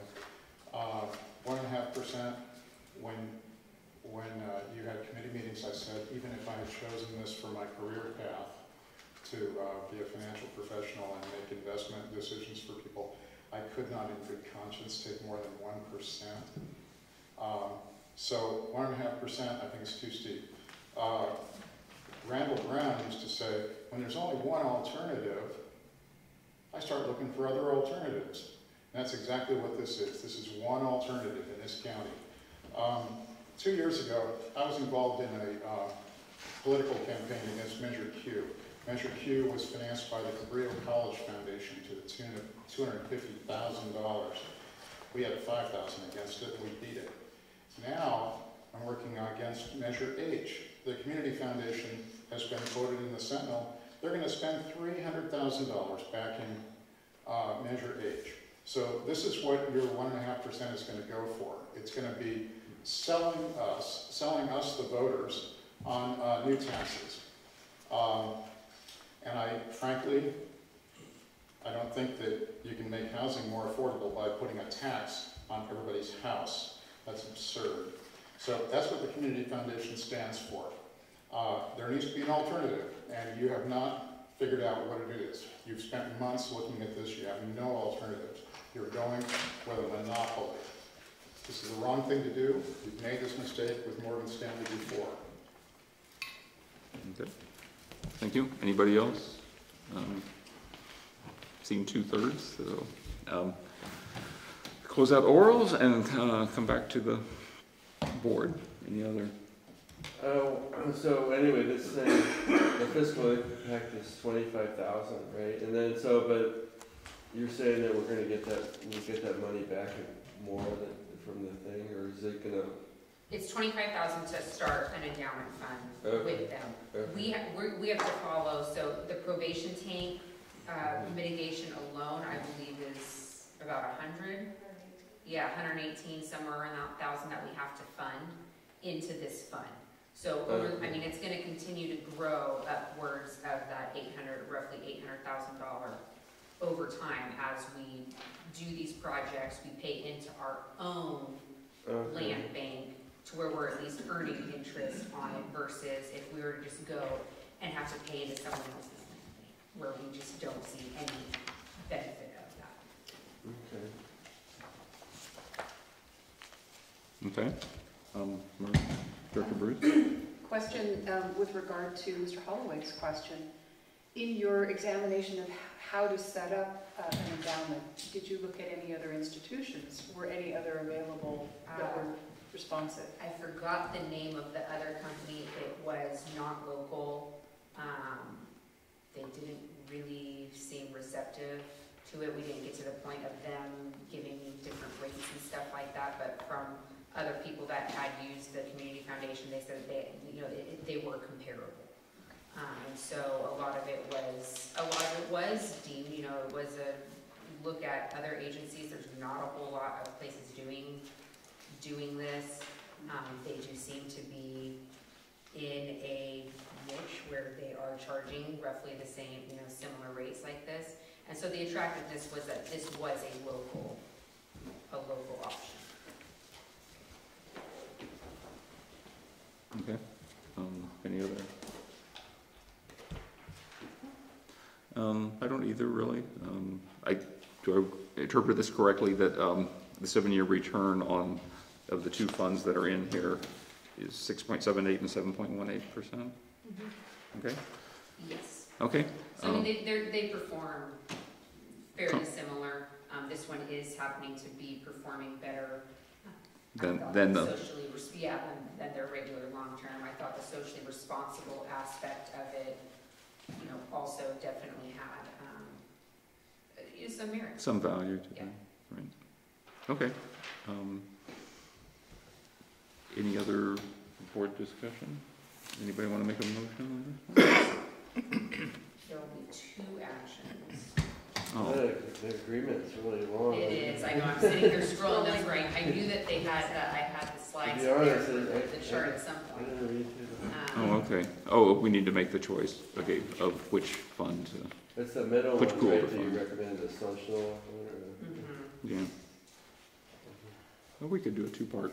Well, So it would be President Baughman, that would be the person ultimately signing it. So we're looking to have to approve the endowment agreement and to select the socially responsible long-term pool as the fund for the grant.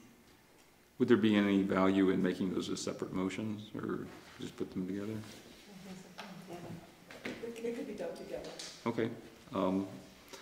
I will make the motion that the board approve the Community Foundation Santa Cruz County Agency Endowment Fund Agreement for the San Lorenzo Valley Water District Olympia Wellfield Habitat Set Aside Endowment Fund. And, okay, well that's a lot. Okay, and that we select the socially responsible long-term pool as the fund for the agreement. Second. Okay, any further board discussion? None? Then I'll call this one for a roll call, for a voice vote also. Aye. Aye. Aye. Aye. Okay, passes 4-0. Let's move on to 10C, which is proposed resolution number 7 of 1819 to update the district's policies and procedures for conducting Proposition 218 proceedings. Is there a copy for the public? Pardon? Is there a copy for the public? Right there.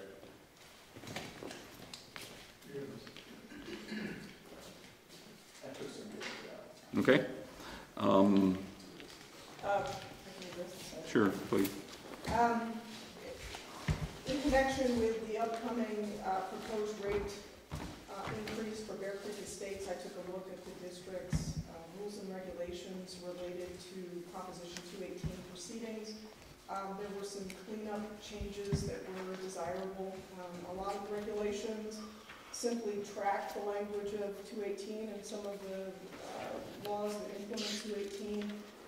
So it's a little bit unnecessary, but in the places where it deviates from the exact language of the law, and in some cases, those deviations are helpful in directing the district's process, and in other cases, they actually deviate from 218 and the relevant law in ways that really shouldn't be embedded in the district's regulations. There's also places towards the end of the regulations where they become repetitive and start to conflate some of the Article 13D, Section 4 processes with Section 6, conflating protests with ballots, and so I proposed a set of changes to just clean up those issues so that the district's regulations can be more cleanly implemented as they're written in future 218 processes.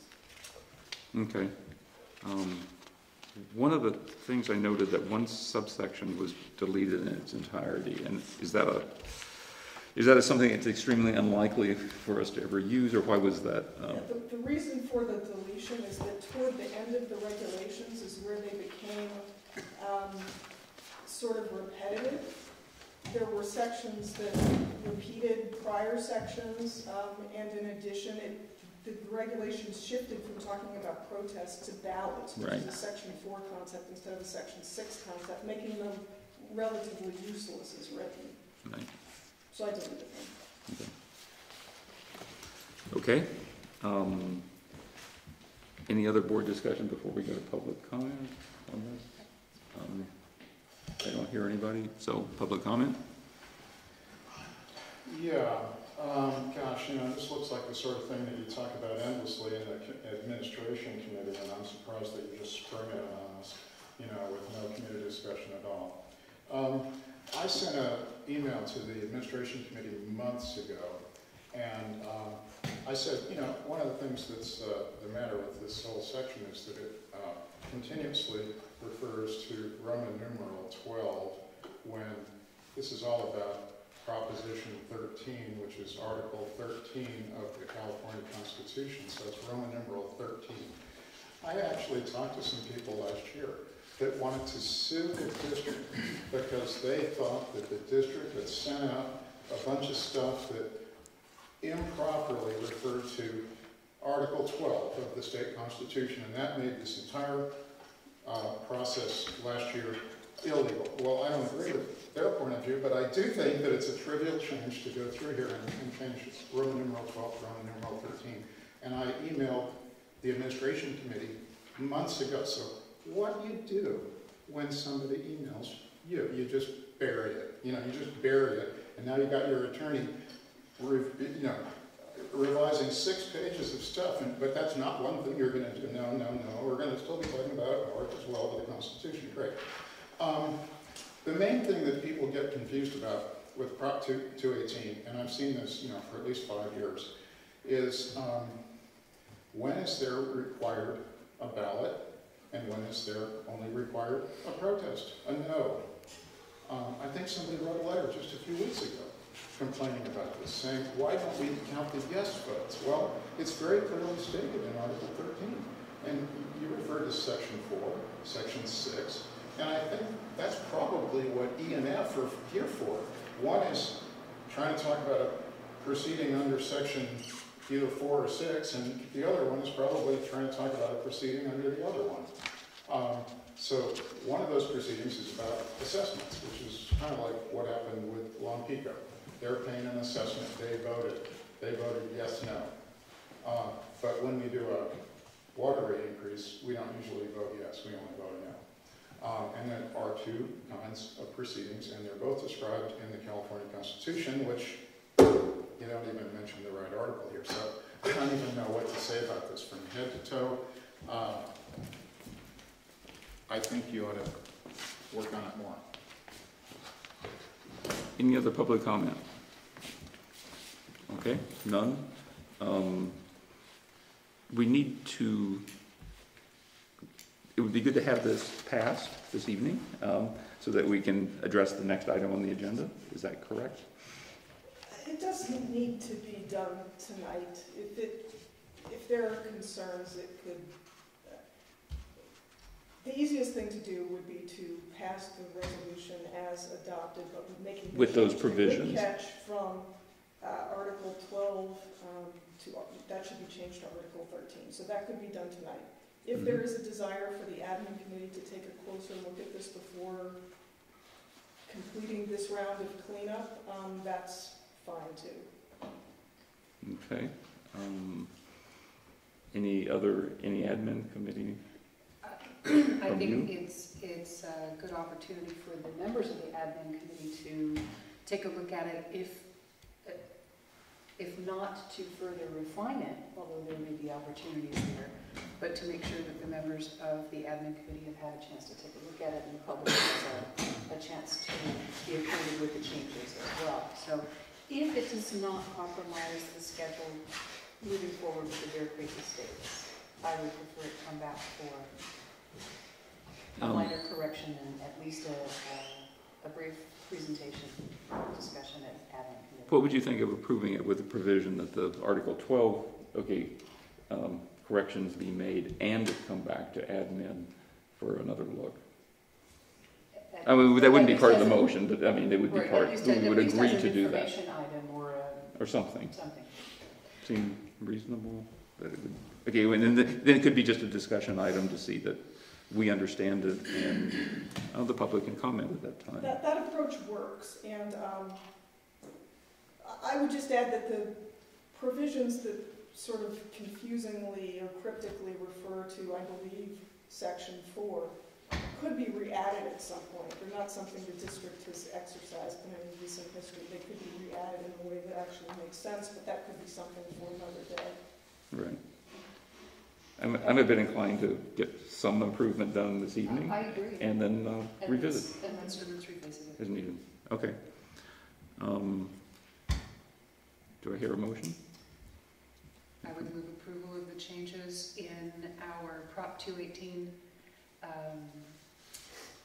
process, and this would be resolution number 718-19, revisions to policies and procedures for conducting Proposition 218 property-related fees and charges proceedings, with the proviso that in the future, this revised policy and procedure come back to the admin committee for further discussion. And the Article 12 reference should be Article 13. Should be made Article 13. Okay. I'll second that motion. Any other discussion? I sense that this can be on a voice vote as well. So, all in favor? Aye. Aye. Opposed? None. Let's move on to item 10D, the Bear Creek Estates wastewater rates, Prop 218. So, with not many in attendance, I think this speaks well to this item tonight. So, we've had multiple meetings with the customers out in Bear Creek. At the most recent Budget and Finance Committee meeting, we sent them the proposal of this. They all seem to be pretty well received received on it. Originally, from the original rate study, we did the full throttle proposal to them, which was doing more so in-kind capital replacements, building reserves, kind of, you know, more so the whole kit and caboodle for what the full 5-year rate increase was. From discussions with them, it was pretty clear that, you know, there is a big capital need out there in the near future, and we don't know the answer to it yet because there are studies that we need to do. The districts throttled back and did a proposed 3-year with certain benchmarks in here that we're going to try, that were the deadline for when we're going to hit some of these different things. And the idea is to be able to cover the increased operating costs that, you know, that there have been. There's $65,000 built into this to cover the study that is deemed necessary to figure out the capital, and to start chipping away a little bit at their ongoing loss. This will get us to the point of in 3 years, we should be able to have a study that we can then sit down with them and have a more realistic conversation of what the next best step is, and have, you know, better price estimates around different stuff like that, and have a more well-informed conversation, you know, in 3+ years from now. Okay. First go to public. Any comments on this? Mr. Foltz? So I think it sounds like that we finally have reached a decent conclusion with Bear Creek Estates. I believe this conclusion could have been reached, how many months ago? The last meeting. 6 months, whatever it was, before the last 218 process that they voted down. If the board and the general manager, had actually taken the time to go out and communicate with the Bear Creek Estates people.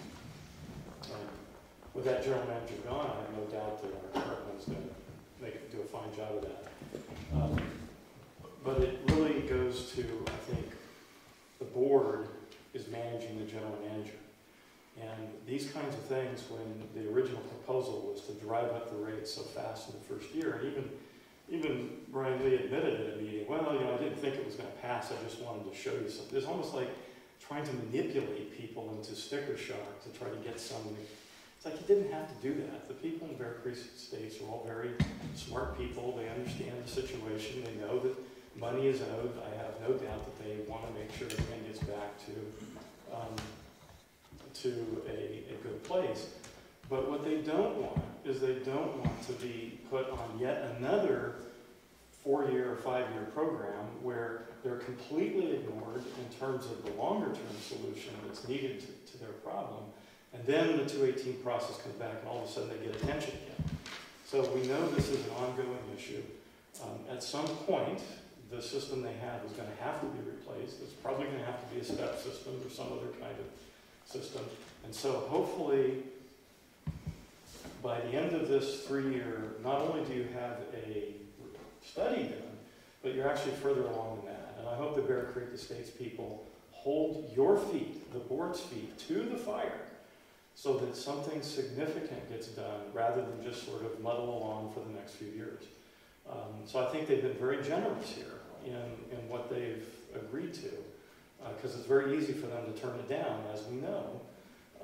But I think the board needs to step up here and basically make sure that this process gets completed. When I toured the place in 2014, you know, I knew that this was not a solution that they needed to have. They needed to have something different. I think they're willing to work with the board and the district to pay for it. I think this is a great first step of trying to reestablish some of that trust. Now you need to drive it home and make sure that you don't put this in the back burner. I would actually exceed expectations in terms of delivery rather than just meet expectations on the conditions that are also in the agreement. It would be a great show of good faith on the board's part. Anybody else like to comment? I don't see any other public wanting to comment on this. Come back here. As we move ahead, our plan is to get this in front of the engineering committee to start fleshing out ideas and talking about our process. Director Smallman has several ideas, and we get this in front of the committee, talk about putting together the RFP so we can explore. We want to explore as many techniques as possible that's financially responsible to look at, and then move this ahead and come up with a plan. There's another agency involved here, the regional board, that's got to buy off on this because we're not kicking the can down the road, but we're taking a little bit longer probably than they would like to correct the 50% nitrogen reduction in the II, because we are under a compliance order. But with the regional board, my experience in the past, if you're showing good faith effort to move forward and make corrections, they usually work with you.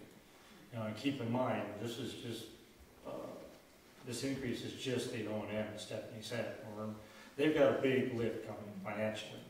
And, I don't know if possible or not, but I know Stephanie is looking for grants, and we're looking, lifting rocks, trying to find other sources of funding. Because I don't think rates will be able to cover the whole rebuilding of the system out there. It's going to be a heavy lift for those folks. So we've got to get creative and find money elsewhere as well. We hope that we should make these deadlines no problem, and having the request for proposal made public by December 31st, 2018. Award the proposal to most qualified candidate by April 30th, assuming qualified proposals are received. Request the candidate to have a complete study done by March 31st, 2020.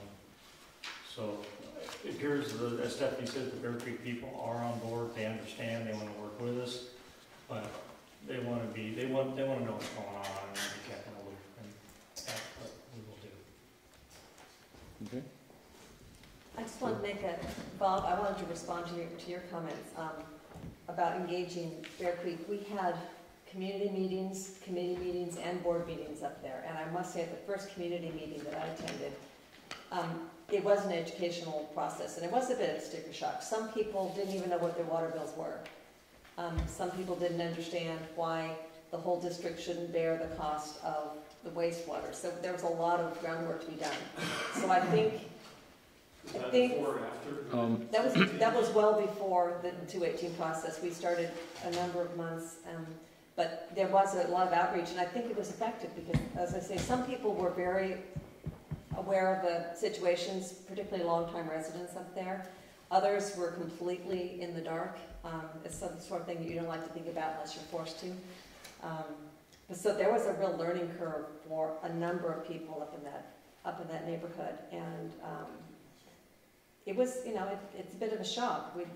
Stephanie went up a number of times and explained the financial side of things, and we were also discussing the regulatory, the compliance part, and the political side, like who else is going to, will the county take over this system? No, the county doesn't want to do it, lots of options. So a lot of non-engineering solutions were discussed that were political or financial, and they were eventually abandoned as not applicable or not feasible. So that was part of that long community discussion. And I think people are now all on board, like, yeah, there has to be an engineering solution, and this is the way to do it. So I think it's great that you were able to, after our last meeting up there, to get together with that group of homeowners and sort of hammer out this, because when we saw them at the recent committee meeting, they all seemed to be on board with it, and they seemed to really understand what was going on. So it took a long time to get there. It's been about a year, I'm guessing. That's my recollection. But I think it's worthwhile because I think they do understand it's a short-term solution in order to get the information they need to be confident about a long-term rate increase. So I think everybody that I spoke to understood that, yes, this wasn't the end of the story. It was the beginning of the educational process, and it's still going to cost some money. So I think it's a great outcome. I'm real pleased that you were able to get everybody on board and get it to this point. Yeah, I agree that the fact that there's nobody here this evening, shows that the buy-in is significant. I know the Budget and Finance Committee, has worked very hard on this, and I know staff has reached out to the people in the community a lot. So, thank you, okay, for getting something really meaningful and, not the final solution, but it's the right step, and it seems like it's the first step of 2 steps, so, good. Any other board discussion at this point? My involvement with this is, I saw that $377 a month, and I said, wow, I'm not gonna, there's something, didn't seem right to me. So anyway, I had the idea of, installing this 3-step system, recycle, system, which I think, I'm not saying it's the best thing to go. And then I discussed, but I understand that the rate increases there's 3 parts, and one is the cost. And what I really don't know about this water district is, for example, if somebody for staff goes out and does a repair, say like James goes out and does a repair, does he put that on his time, say, oh, I went to... And I would repeatedly ask Brian, hey Brian, can you give me, some cost information on the past anyway. So, and I have not been provided with that. And then the second cost is, there was several repairs from the engineer reports that, I don't know, there was, 70,000 or whatever. There was like about 3 or 4 different projects that were done. So there was an increased cost for the system, the way it was doing. And then finally, there's a study thing. And I don't really think that, I don't think this is rocket science, but I think there's certain studies that need to be made. And I'm not saying my plan is the right way, but I do believe that we can get proposals at no cost from engineering firms. Say, hey, what do you recommend here? And then how much, what costs will you do? So then that way we would have that third thing, that third cost down. My recommendation is that all these numbers are backed up and totaled, and so that, that I have, I've been asking, let me see this, because when I talked to Matt Machado, I said, something, I'm not really sure if that's, really good. And then the other thing is then when we also discussed the part about the county taking over, just taking this whole thing over, and it's only 56 houses, so, but it's also environmentally beneficial thing. I'm not sure that I'm trying to impact, exactly the thing. What I've been told is the nitrogen pollution in the river is mainly bad during, it's ionized infiltration. Bill, why don't we do this in engineering? This is the absolute thing. Okay, well, no, okay. no, exactly. And I look forward to this, and I think Rick looks forward to... No, I think well, anyway, it'll be on the agenda for we should put it in the engineering committee, but I guess my point is to, why don't we just get a package of the numbers together, like I said, the 3 different things, and then finally the third thing, the engineering committee that will decide. And then we can get... No, engineering committee doesn't decide a lot. It recommends. recommends. And then we can get proposals rather than just say, because Brian, I think the other thing just said just a lump sum of 100 whatever thing. I believe that we can tighten that up and get proposals. We'll spend all the time in the world, I think. Yeah. Thank you. Okay, thank you. The details. Okay, we got the engineering committee coming up not terribly far from now, so...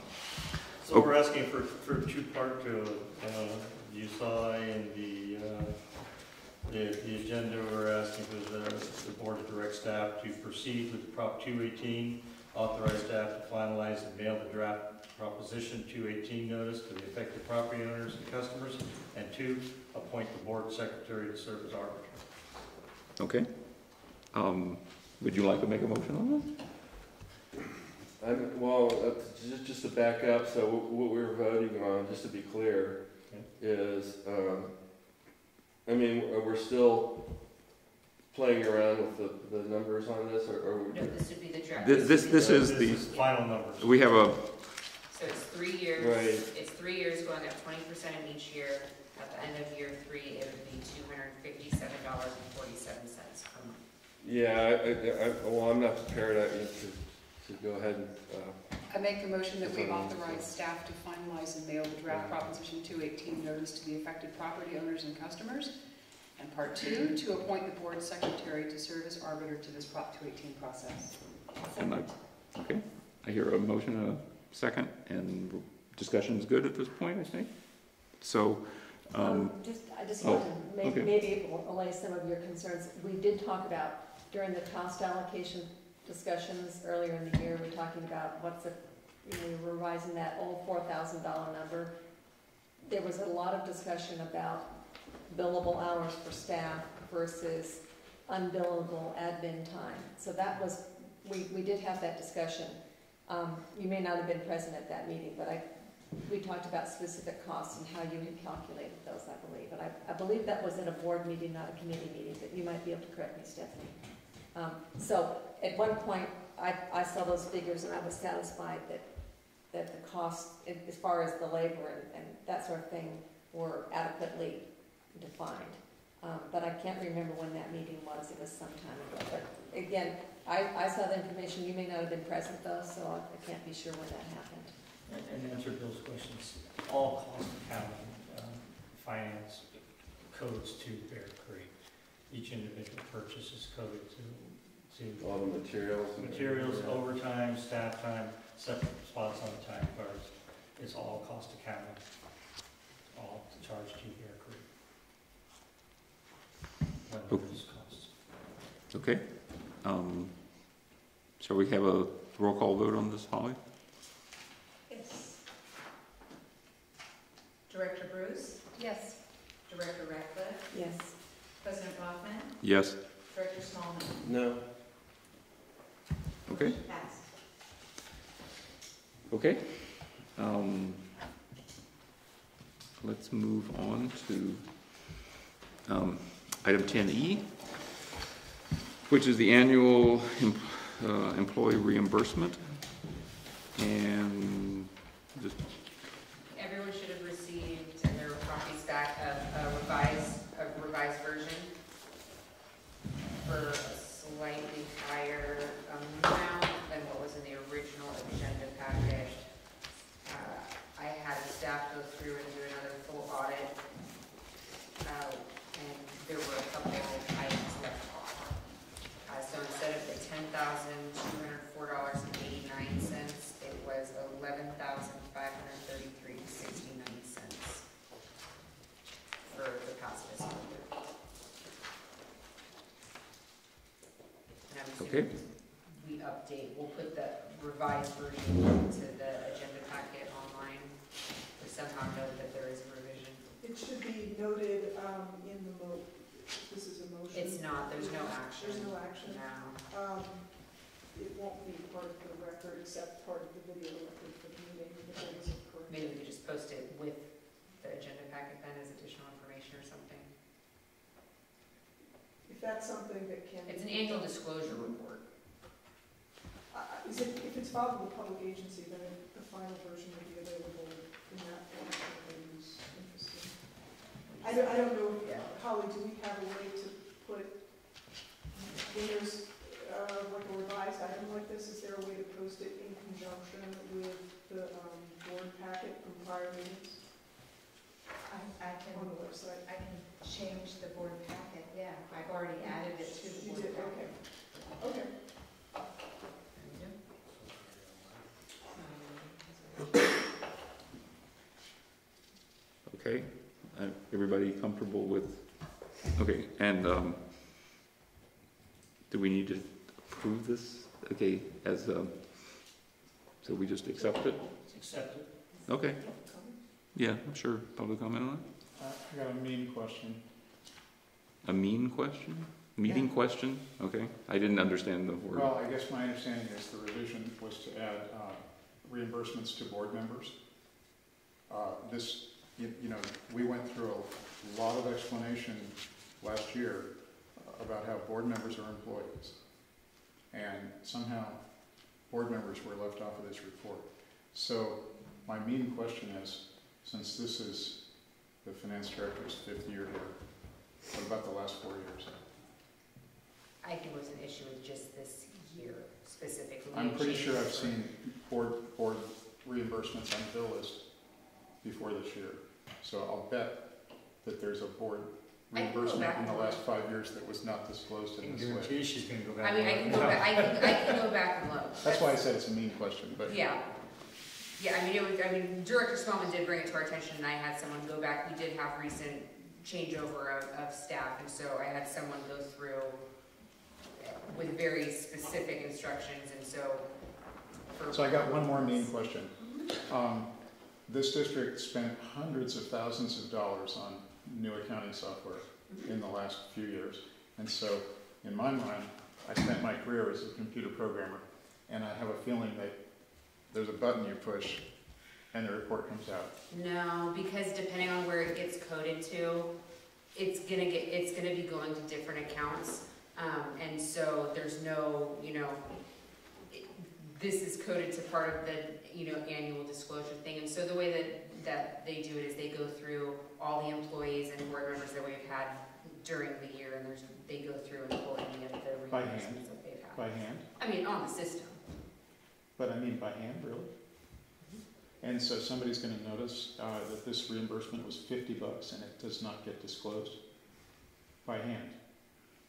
I mean, it's a computer, it sits there and you can sort it by dollar amount and then export it in and put their. Well, okay, if you can sort it, that means you're getting something that you start with that you sort. We look at and it. you throw out the stuff that's below $100. But this part that's at the top includes board members. We are opening up the AP vendor file, employee name by employee name by employee name. A little bit manual, it only happens once a year. All right, thanks. Okay. I don't think we need to do anything. We accept this and good to go. Okay. Let's move on to. I've got a couple of sheets put together. To item 10F, the compensation of the acting district manager. It's recommended that the Board of Directors review this memo and adopt the attached resolution approving a salary increase of 21.42% for Rick Rogers, classification Director of Operations, to the position of acting district manager effective 5 p.m. of September 4th, 2018. And this is the same way we did it. Split the difference. So we just duplicated the same process and Stephanie put the numbers together for me. Okay. Seems reasonable to me. A bit of board discussion before I go to public. Is that, well, I think, the last time, wasn't it that you were going to take the difference between what Jim was making and what you were making and then split it in half? That's what this is. That's what this is? Yeah. Okay. Yeah. Okay. Same thing we did. Just to note, last time though, the board did award the full differential. The full differential last time? Yeah. That's correct. Okay. Okay. Yeah, I don't know. I thought that was that's a good. Sounds fair to me. Okay. Any other board discussion first? Excuse me. I presume that depending on the length of Rick's service moving forward, we would have the opportunity to review this on an annual basis. I assume so. Is that for the board's pleasure? Yeah. Okay. I assume if it changed from being acting to full district, it would be a whole process. Yeah. Right. Public comment? Lou stood up first, so I'm gonna. Sorry? Yeah, go ahead, sir.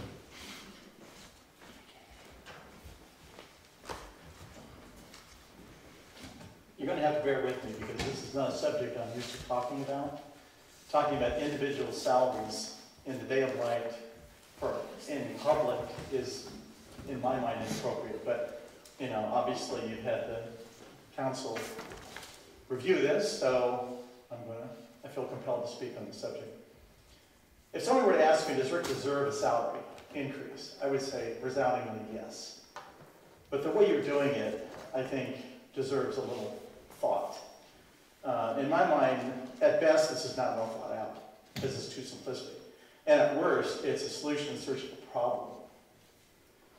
Which gets me to my two questions. Number one, and Margaret just alluded to it, if you give Rick a raise of 21%, presumably because he's doing Brian's job, if you go out and hire a district manager from the outside, do you now reduce his salary by 21% using the same reverse logic? I think that's a good question you need to ask yourself before you entertain this. And a bigger question, number two, is if Rick deserves more money because he's doing Brian's job, essentially, does that mean James deserves more money because he's going to be doing Rick's job, and then Nate deserves more money because he's going to be doing James's job? Where does this stop? I think this needs to be thought about a little more than just splitting something in the middle and saying, yeah, it sounds good to me. That's my comment.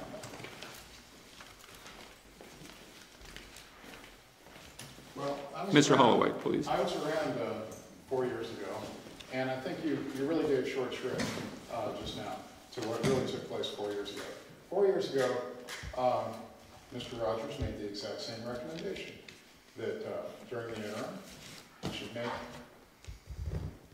incrementally half as much on the way to the former district manager. And that's exactly the same recommendation that Mr. Rogers is making today. But when that recommendation was made 4 years ago, Director Bruce said, that's not enough. Let's give him all of it. So that's what's different this time. I guess Director Bruce isn't going to speak up like that and say, let's give him the 42% raise or whatever it is. So I think this is just and reasonable, 21% during the interim. And I've got more to say about the rest, but I think that's fair. I think it's what he's asked for. And I don't think you should, I think district funds are too dear to just throw them at an employee the way it was done 4 years ago. I think you should give him exactly what he asked for, and it looks like you're going to do that.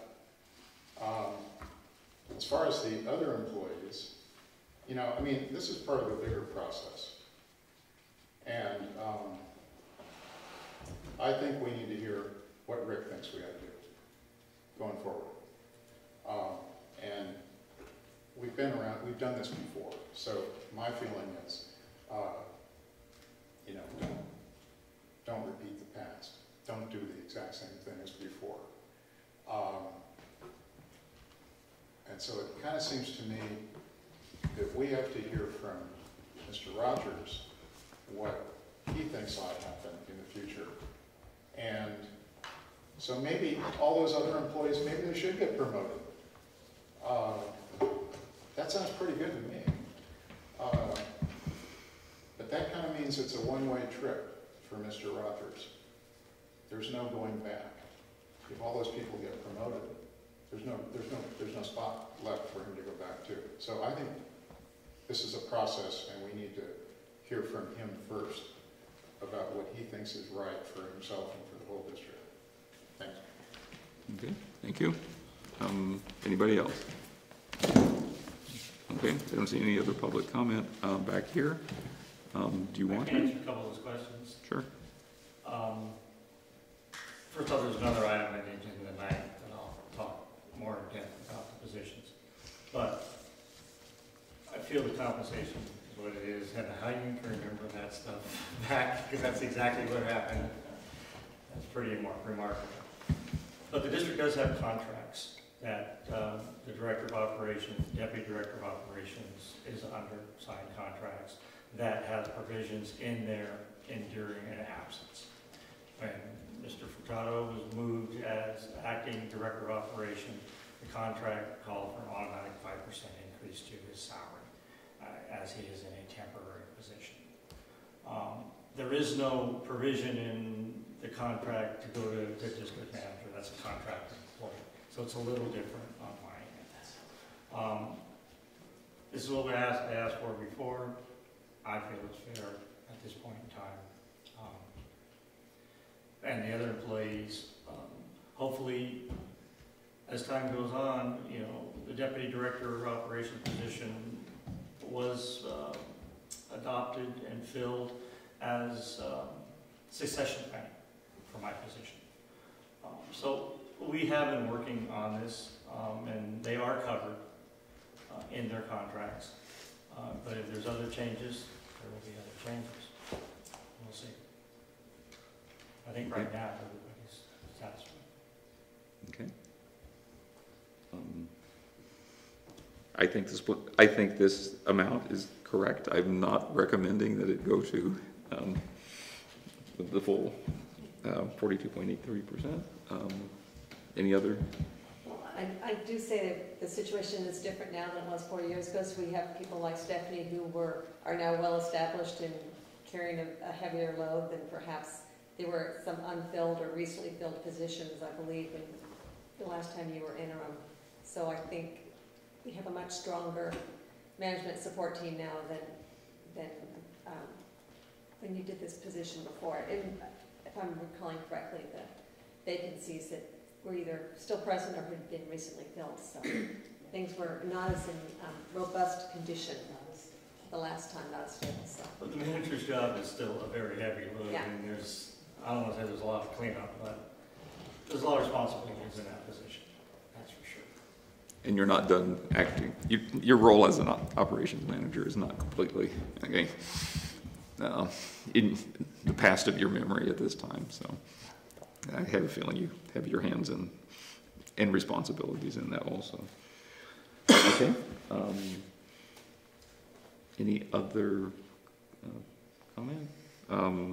What do you want to do? Do we have some feeling of unanimity? I'll make a motion to for the interim district manager's salary to be raised per the was 21%.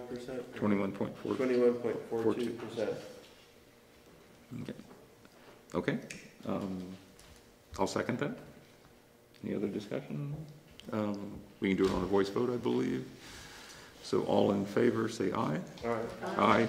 Any opposed? None saying no, so it passes 4-0 with one absent. Let's move on to item 10G, which is the 2018 Conflict of Interest Code. I think this would be something good for you to... Sure. I think everyone here knows that the district's required to update its conflict of interest code every couple of years. The board does not need to actually approve the revisions to the code, but rather allow them to be submitted to the code reviewing body, which here is Santa Cruz County. I understand that there's at least one controversial issue in connection with this conflict of interest code, and that's whether board members and perhaps others are covered by 17-200. 87-200. 87-200. Thank you. Ultimately, whatever the district's conflict of interest code says is not controlling. State law is controlling as to whether that status applies to board members and possibly committee members. My approach to revising the conflict of interest code has been to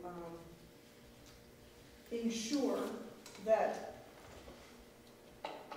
everybody who should be covered by the code is required to file a Form 700 and report somehow. So if the FPPC is correct that board members aren't subject to that provision, then they will at least be subject to the conflict of interest code, which will require them to file Form 700. If, on the other hand, state law requires board members to be covered by 87-200, then that is the law. There's no way around it. It doesn't matter what the conflict of interest code says.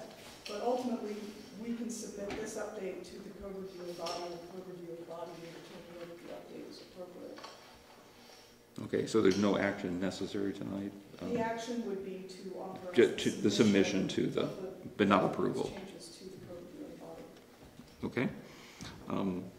Anybody would like to comment on this before we go to the public for discussion on this? Okay, neither would I. Mr. Holloway?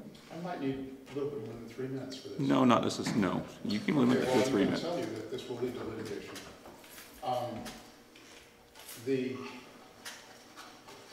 What Section 87-200 refers to are public officials who manage public investments. At the last board meeting, Slate Mate Hayes bragged about $3 million in the bank. Okay, that means you guys get to decide how to invest $3 million of cash reserves. Also, we just heard this presentation tonight about more than $8 million of projects that you're going to go borrow money for. And again, that's millions of dollars of capital investments. So we proved, after years of litigation, we proved in court in this county, Judge Gallagher made a finding, a statement of finding of fact that county water district members are subject to 87-200. Now that's under appeal. That's under appeal. And maybe Terry Vieira is going to skate out of this somehow. That was a key element of the fine against Terry Vieira and the attorney's fees, which are over $100,000. So, hey, if he wins, if he gets out of that appeal, then I'll agree. But for the time being, it's been proven in court. A Santa Cruz Superior Court judge says you're subject to 87-200. So I don't know where anybody gets off saying, oh, well, if the law says this or that, it's been proven in court. It's been proven at a trial. So if you think you can get past this point now and say you're not 87-200 filers, you're wrong. It's going to get litigated. It's going to get re-litigated. Now, I guess in the old days, this was called collateral estoppel. Something already came to a court and already got decided. And the state Supreme Court came out with an opinion this year that basically said we're not going to have the res judicata and collateral estoppel anymore. We're going to call it claim preclusion and issue preclusion. So this falls under issue preclusion. County Water District board members are subject to 87-200, at least in this county. So I'm really sick of arguing about this anymore. Now the library recognizes this. They put it in their conflict of interest code. Now here's where I need a little bit more time because of the FPPC. It's completely being misrepresented what the FPPC said. What the FPPC said was if you don't put this in your conflict of interest code, we're not going to enforce it. Well, I don't care if they're going to enforce it. I'm going to enforce it. And I've already enforced it. And I'm going to keep enforcing it. So if you want to keep fighting and keep wasting money, you wasted $250,000 defending your friend about conflicts of interest. Cut it out. Okay. Would anybody else like to speak on this item? Mr. Foltz. I serve in the committees, and there's probably a better argument that maybe the committee members shouldn't be subject to it. I know there's been some discussion that may inhibit people from wanting to join committees. I'm actually in favor of people having to do that. I think most people, it's just going to be a one-page report, and I think people, as part of the training to get into serving in a capacity, whether it's a board member or committee, need to get used to that. I think it's something that in the interests of transparency, we just need to do. With respect to the 87-200, I'm really stunned that this would even be controversial. I do have to. I do file a Form 700. Every one of you, I'm not elected, right? I don't hold the same public trust that you all do. And even if there's some opinion or it's under appeal or what have you, why in the world would you not err on the side of transparency until it's fully adjudicated? So I would just hope that we just kind of do the right thing here and continue to require committee members, board members, and selected employees to file the Form 700 and just make it easy. It's not that big a deal. They have an online form now. It took me 10 minutes maybe to do it, and if someone needs help, I'm sure there's a way for one of us in the admin committee or Holly or somebody to help them out and walk through it in terms of what to do, but it's actually pretty easy to do. This is not a burden of any kind. And unless you're doing massive amounts of business locally, it really is a 1 or 2 page type form, max. Thank you. Okay, thank you. I'll close out public comments, seeing that the 2 people in the public have spoken, and bring this back to the board. Does any thoughts from council? Well, I understand all the positions being presented. I think that the way the conflict of interest code is written is erring in the side of disclosure and transparency, because until the Vieira case, until the appeal in the Vieira case is final, that trial court judgment isn't binding, and currently there is some contrary, it's not guidance exactly, but suggestion from the FPPC that they view this same issue differently. Please. No. Please, no. Please, don't disrupt this meeting by interjecting comments. So the reason that I am suggesting that the board submit it in this form is because, in light of the ambiguity, if, and I'm not saying 87-200 doesn't apply, I'm saying if it doesn't apply, then the board members are captured by the reporting requirements in the conflict of interest code, which requires them to report. I would be happy to help submit a revised conflict of interest code as soon as the Vieira appeal is final and that point has become a determined point of state law. But in the meantime, I think this version errs in the side of transparency. Now keep in mind that board members should absolutely consult counsel if they run into an issue that involves trying to decide whether a board member is subject to 87-200 or is subject to the provisions of these conflict of interest codes. Please talk to me.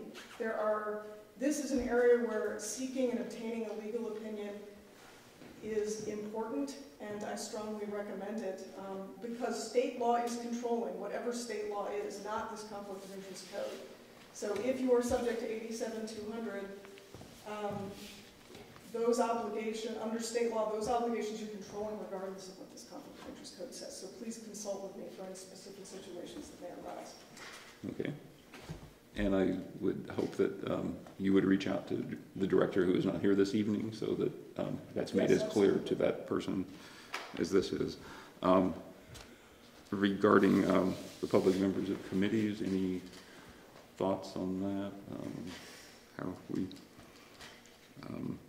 should we reconsider that in the future, or shall we leave it at this? Okay. May I say something? Sure. When I tell somebody at the county that we have hired, or not hired, but we have appointed another committee member, they don't know, they don't understand that. They put them down as directors. They don't have a committee's thing that they can plug in there. Nobody does committees but us. Okay. They have committees. No, Bruce. No, Bruce. No. Quit disrupting this meeting by interjecting. No, please. Okay. Staff asked to be recognized, and I recognize staff. I have not recognized the public. Okay. Thank you. So we're back at board discussion on this. And anybody else? I had a couple of questions. So if other districts are subject to the 87-200 filing requirement, or they're considering this issue, in addition to the library, do you know if there are other organizations that have incorporated this as a precaution, or are there examples of how it should be incorporated outside our jurisdiction? Well, I don't know, and I would be hesitant to look to other organizations. I would trust the code compliance body to compare our code to other comparable bodies rather than sort of poking around online to decide, to see how other entities maybe decide to do this and simply follow their lead. I think we need to make our own decision on this point, subject to review and approval by the code reviewing body, which is the organization that is best situated to ascertain whether that's correctly done in our conflict of interest code. So that brings up my next question, and that is the code review body, being the county, are they going to take a look at our document and revert with any comments, questions, or advice based on current local case law or other precedents that are informative of this issue? Or are they simply going to receive it and sort of leave us hanging? They'll rubber stamp it. Chip, please not interrupt. Okay, if you interrupt again, I'm going to call a recess and figure out how to keep that from happening. Because you've been disrupting the meeting by doing so. I don't know exactly what their process is. Something that we could consider doing is submitting a cover letter explaining the issues, that they simply can't gloss over it. I don't know if there's a mechanism to do that, or do we simply submit it online? I send it in. Send it in.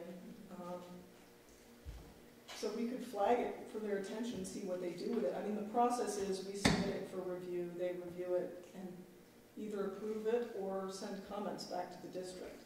Okay. So I can't speak to the sufficiency of their process, but we can flag a known issue for them to encourage them to take a close look. Okay. Well, I don't know, my feeling on this is it really, to me, from, I don't quite understand the motivation even in getting involved with this, and I just can't see the value of making any changes on whatever the rule of law of conflict of interest, and I'm not gonna vote for this. Okay. So, it doesn't seem, and then Mr. Fold said it's just a matter of filling out he's right, that, everybody should fill out the 700 forms if you're on a committee, and you should not violate conflict of interest, period, so, Okay. I'm not gonna vote for this. Okay. I see a pen up. I have just a follow-on question. Is there a reason not to include the 87-200 provision at this time? Would we be incurring a risk? Would we be failing to follow guidance or direction from the state or from the controlling body? Well, my thinking is that, again, because state law is controlling here, if 87-200 applies, it applies, whether we say it does or it doesn't. So if we believe 87-200 applies to board members, what we would do to this conflict of interest code is remove board members from it. Okay. So they wouldn't have any reporting requirements listed under this conflict of interest code because they'd be covered by a higher power, yeah. so to speak.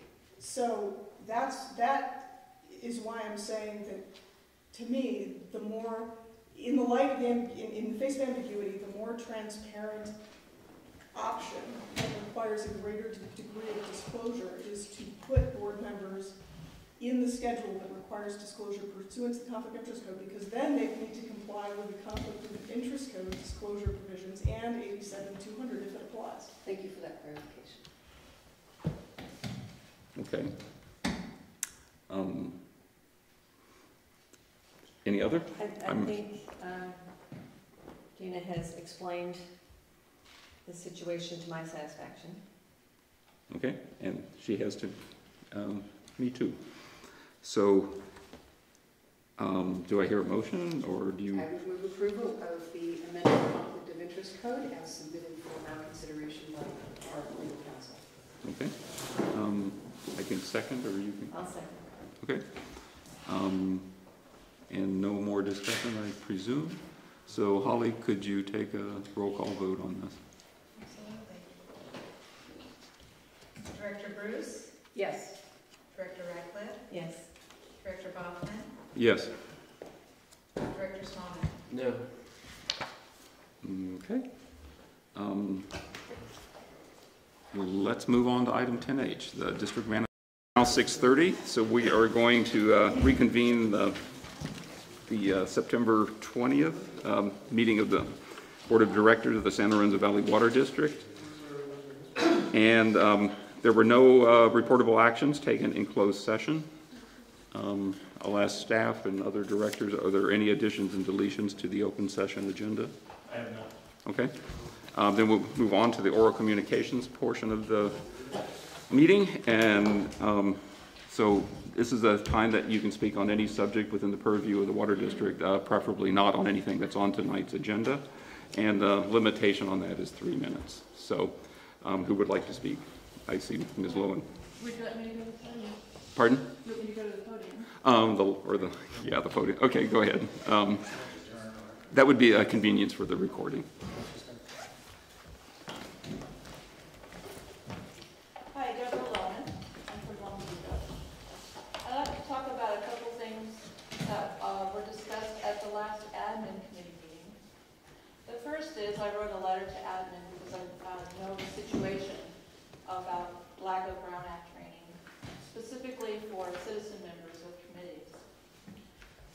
Members are appointed to committees but are not being given immediate training, and this has caused undue distress to themselves and others, and I can see that it's having a negative effect on the business of the district. And it has included such things as resignations from qualified citizens having much to offer the district. I think this has reached a really critical point. I had hoped the admin committee would address it, but I'm bringing it to the board. I'm not even sure this needs board action. A simple pamphlet, a sit down with the attorney after a meeting, something. Members are appointed last December and still have not received any training. The other item that was talked about is conservation in regards to return on investment. The current fiscal year budget for public outreach is $60,000, and that is for use of a PR firm. That firm came to the last admin meeting and provided examples in a presentation that shows so far what they've done for the district. And by far, the primary thing they're promoting is conservation. The PR guy couldn't answer a question about return on investment. Are these ads effective? This includes ads, mailers, and web postings. When you look on the website, you will see where we are in our conservation now. It's a message. But are these messages effective? Last year, the district hired a conservation specialist. The current fiscal year budget for customer conservation program using rebates is only $25,000. That is less than what we give away in grants. The conservation rebate is the only quantifiable program to reduce customer consumption load of our water. Their website says that toilets represent 1/3 of the entire indoor water use. In the past 2 years that I've been attending meetings, I haven't seen an annual report on the rebate program, the number of rebates given, analysis of how much water's been saved. I've seen no reports on the number of water audits done and follow-up statistics and analysis on water load reduction from any conservation program, including the PR campaigns. When we reduce the water load, we have a cost savings in pumping, treating, and delivering. People care deeply about our environment, and one thing we can do is conservation. I'd like the board to reconsider their stance on encouraging conservation, and instead of charging us more if we conserve, look at ways to get people to work efficiently by prioritizing and rewarding conservation. Thank you. Mr. Holloway? I'm Bruce Holloway from Boulder Creek. At the last board meeting, there was an agenda item to hire an interim district manager. And in the discussion at the time, it became clear that there was an application from John Presley, who is the retired Santa Cruz County Public Works Director. It was a little bit unclear during the meeting exactly who the person was. His name wasn't said exactly. And later on, I obtained the application, the resume, which had been sent to the entire board prior to the last board meeting. Also, I requested the resignation letter from former district manager Brian Lee, which was not in the packet for the last board meeting. And so these two items, the resignation letter, which led to the appointment of the interim district manager, and the application from John Presley, these were not presented to the public. And that is a Brown Act violation as far as I'm concerned. The Brown Act is very clear that when there's an open meeting, an open session for an open meeting, that all materials that are presented to the majority of the board should be presented to the public prior to the meeting, or maybe even left up here, so we can receive it. So I'm in despair and dismay that this board will ever comply with the Brown Act. You seem to think that anything you get is confidential, you don't need to share it with us. But the fact is that that application from Mr. Presley was kind of pitched in over the transom. If Mr. Presley was applying for the finance director position, for example, then whoever was the district manager at the time would be in a position to say, hey, show me your resume and I'll treat it in confidence. But because of the particular situation that there was last month, when there was no district manager, because the district manager had resigned, Mr. Presley is has a sophisticated understanding of the Brown Act. And he pitched his resume over the transom without any assurance that it would be kept confidential. And he knew that that was the precise moment when the board might make a decision one way or the other about an interim district manager. And that's the exact moment when the public should have been aware that Mr. Presley had made an application. So you violated the Brown Act, and I don't know when you're going to begin to abide by it.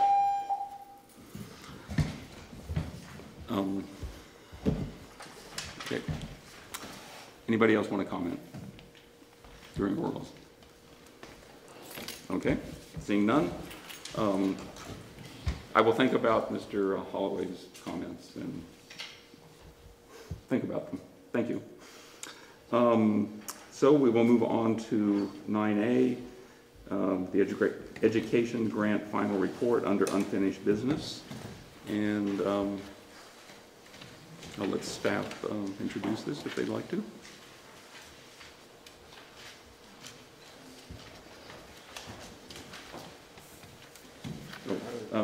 Jen? Okay.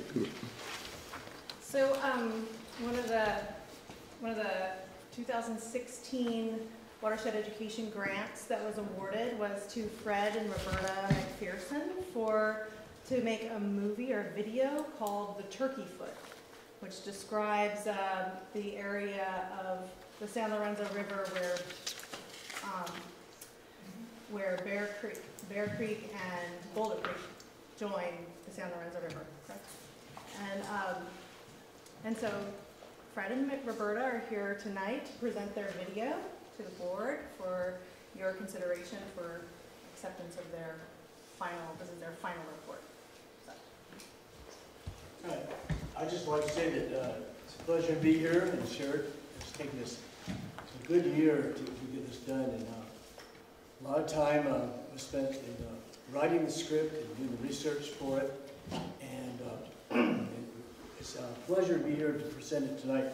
We presented one 2 or 3 years ago about Fall Creek, which dealt with the southern end of the Bedlam Mountain and our intakes on Fall Creek and our treatment plant there. This one deals with the northern end of the mountain where we have our other surface water intake. So it's sort of a complement to the one we've done before. So we can see it, and if there's any questions afterwards, we'd be glad to answer the questions. Great. I'm just going to hit the lights and I'll get it started.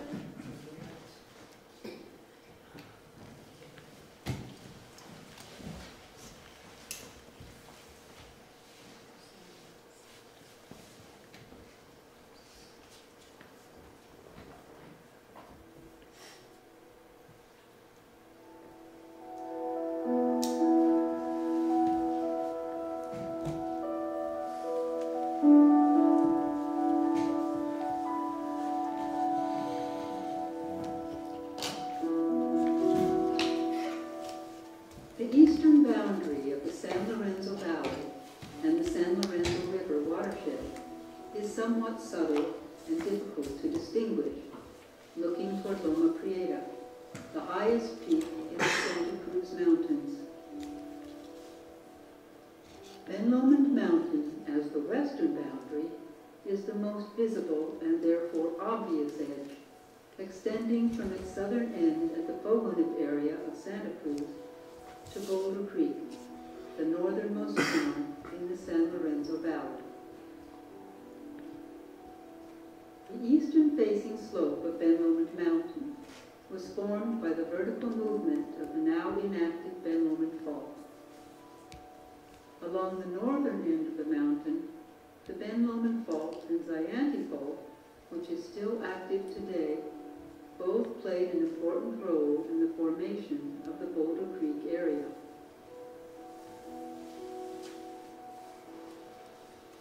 Because of the way Boulder Creek enters the river from the west in the area known to local residents as the Junction, and just a few hundred yards upriver, Bear Creek flows in from the east, early settlers thought the pattern they formed resembled the foot of a turkey, with the center and back toes as the San Lorenzo River, and the two side toes representing each creek. When we examine the early newspapers, the first reference to the turkey foot is in 1874, when the Cruz was surveying the area for the San Lorenzo Valley Plume and Transportation Company. It is proposed to commence blooming at or near Felton and extend the work to the mouth of Boulder, Bear, and San Lorenzo Creeks, which forms a turkey foot. A year later, the area was referred to as the Forks, and in that year, during the dispute as to where the location of the post office should be, either Boulder Creek or Lorenzo, this was called the natural center of the neighborhood. Junction Park, operated by the Boulder Creek Rec Department, is a popular spot in the summer for sunbathing and swimming, plunging off of diving rock, and community festivals.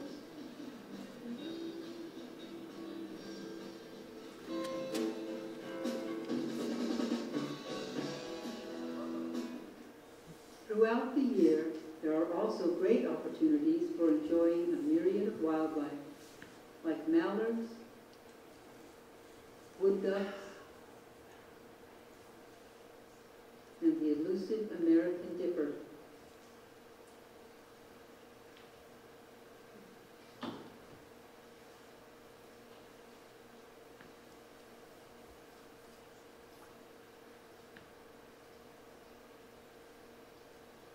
As the northeastern end of Ben Lomond Mountain was uplifted vertically along the Zayante Fault, the harder granitic quartz diorite that forms the core of the mountain was exposed and broken off in irregular chunks along Boulder Creek's upper tributaries.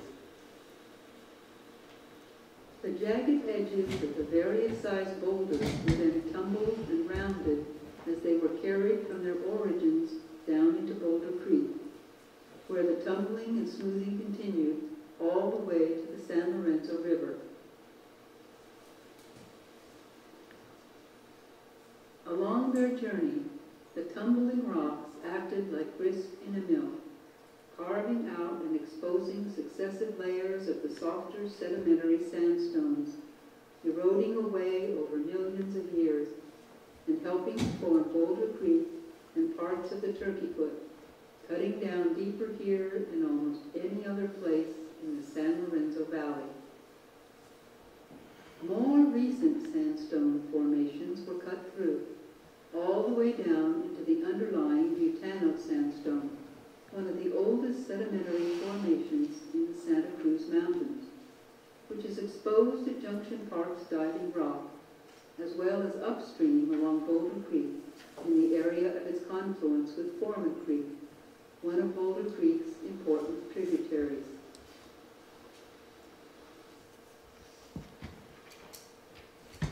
Along Boulder Creek is a beautiful riparian forest with white alders, part of of a habitat that includes mineral-loving California sisters,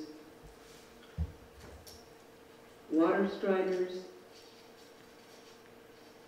and overwintering ladybugs.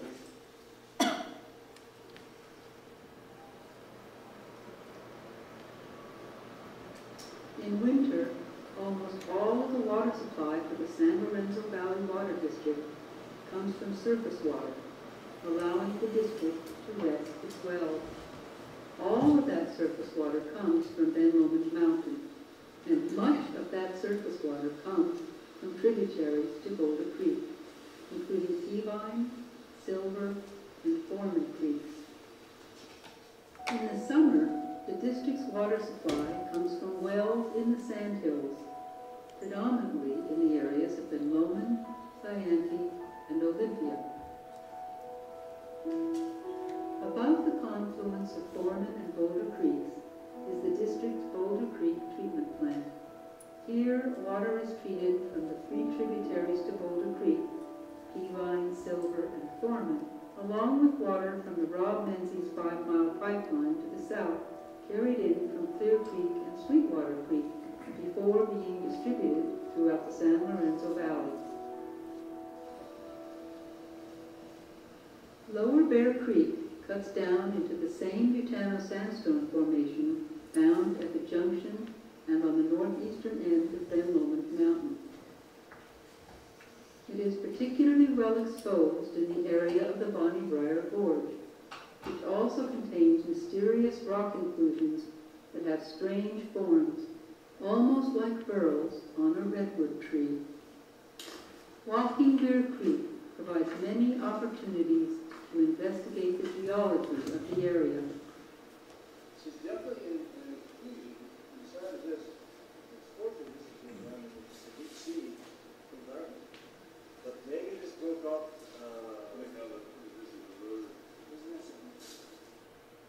Along the creek, it's also possible to discover primordial plants like liverworts, mosses, and graceful lady ferns.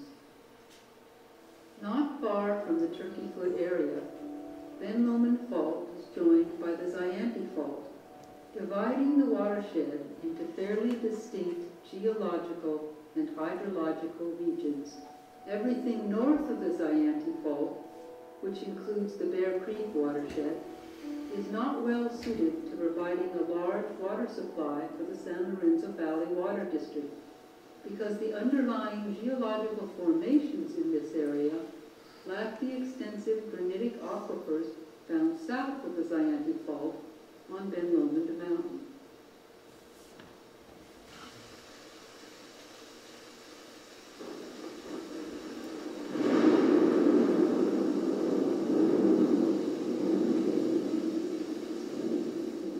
With the coming of winter rains, waterfalls form in steep hidden canyons all throughout the Bear Creek watershed. During one particularly heavy rain, a large Douglas fir became wedged by its root into an old cement dam above the Bonnie Briar Gorge.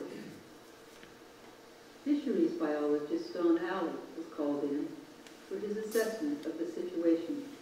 I think this is a serious problem. You don't have an obstruction in here.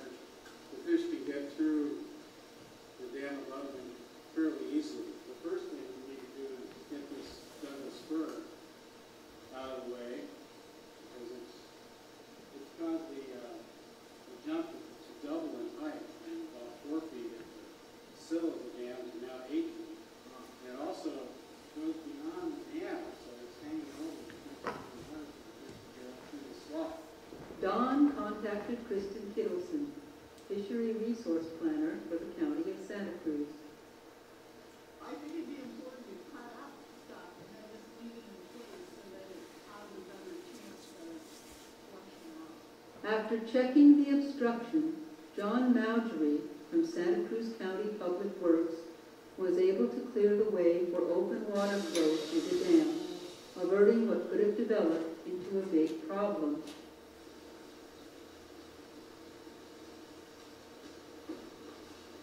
After the dam was cleared, Don and Kristen returned to check the opening.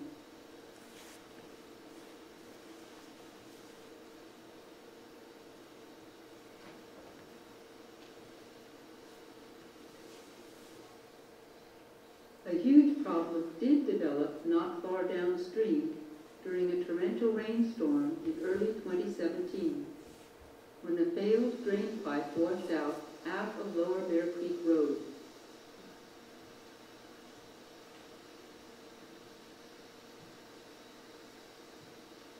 The San Lorenzo Valley Water District was quick to respond to the emergency, making certain there was no interruption of water service to over 1,000 of their customers along Bear Creek Road. We put in a bypass that just runs through here. Yeah. It's really close to the edge of where it's broken away there. It's not exposed, but it's really close to it. Yeah. So in case it does go, and when they do construction, we're going to need a bypass. Yeah. So we put an emergency bypass in it. Eventually, Public Works spread black plastic over the area to help prevent further sliding. The same storm caused a large log jam at the point where Bear Creek enters the San Lorenzo River. Fortunately, it was washed away a few days later as the heavy rains continued.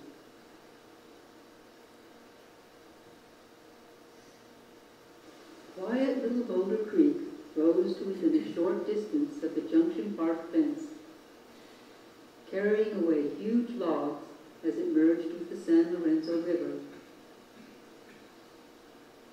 causing more sliding,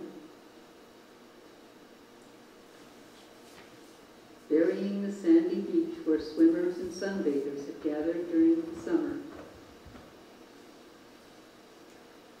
and submerging most of Diving Rock and the Dam Down River in its rush toward the sea.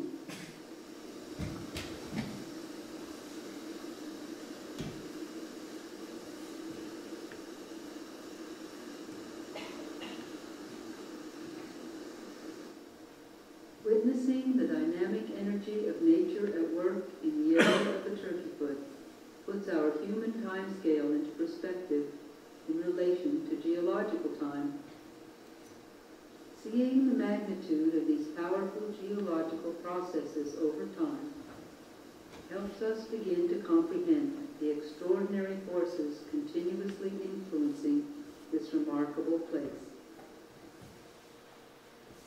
It has taken millions of years for the Turkey Foot to evolve into its present form, since long before human existence, and we can only speculate about what this area might be like millions of years from now.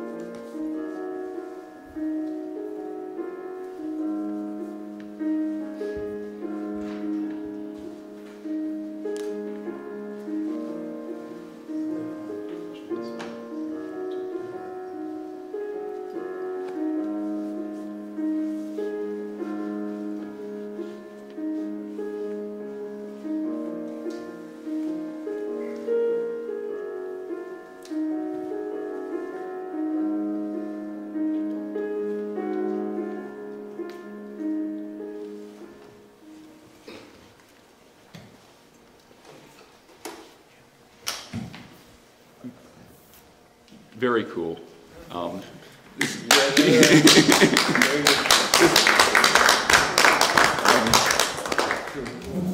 I think sometimes we take for granted the place we live in, and it helps for somebody to point out how special a place we're in. So I haven't really thought through this process. After, we have excellent presentation as far as I'm concerned.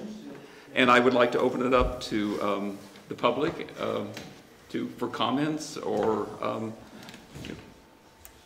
some thoughts. And if Fred would like to take a question or two, that would be good. Would anybody like to comment from the public at this point? Okay, I don't see anybody.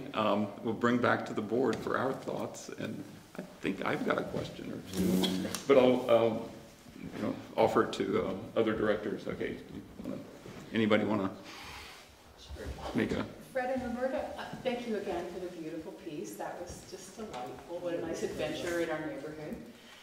I know some of the reason for the Bear Creek area not being very good for large water supplies, just the condo sandstone, so it's not very permeable, is that right? And I have heard that there are old oil wells in that area. Is that true, or is that like urban legend?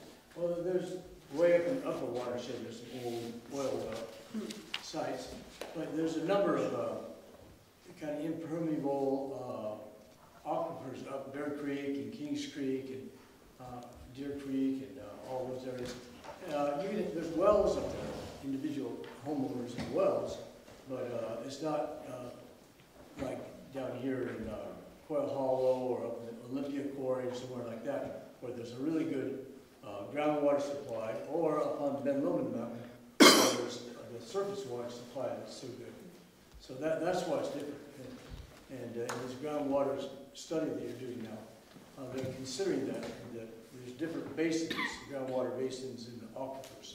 So up above, the Ziny Fault is not very good for big supplies. Could I get you to step closer to the speech? Sure. Thank you. Yeah. I'm just thinking, I'm always amazed at, how turbid that water, and I remember hearing some figures about, you would think after all this time that it would, but there's still so much, the amount of sediment that the river still continues to take out. It's pretty amazing, how, because you just look at that water and everybody says it's like, oh, that's like the milkshake water, Yeah. So, but, I think there's some interest in trying to collect some of that water, but it's, that it's got so much turbidity, but I don't know if you knew exactly how much sediment goes all the way to the ocean, basically. Well, that's a challenge, because it does have the turbidity, and it is difficult to treat, especially out of the river, directly like that. That's why the city of Santa Cruz doesn't pump it up into Loch Lomond when it's turbid like that. It waits until it settles down, then they pump it up. And I know at our treatment plants, we can't use turbid water either on Fall Creek or at the Boulder Creek place. You have to wait till it settles.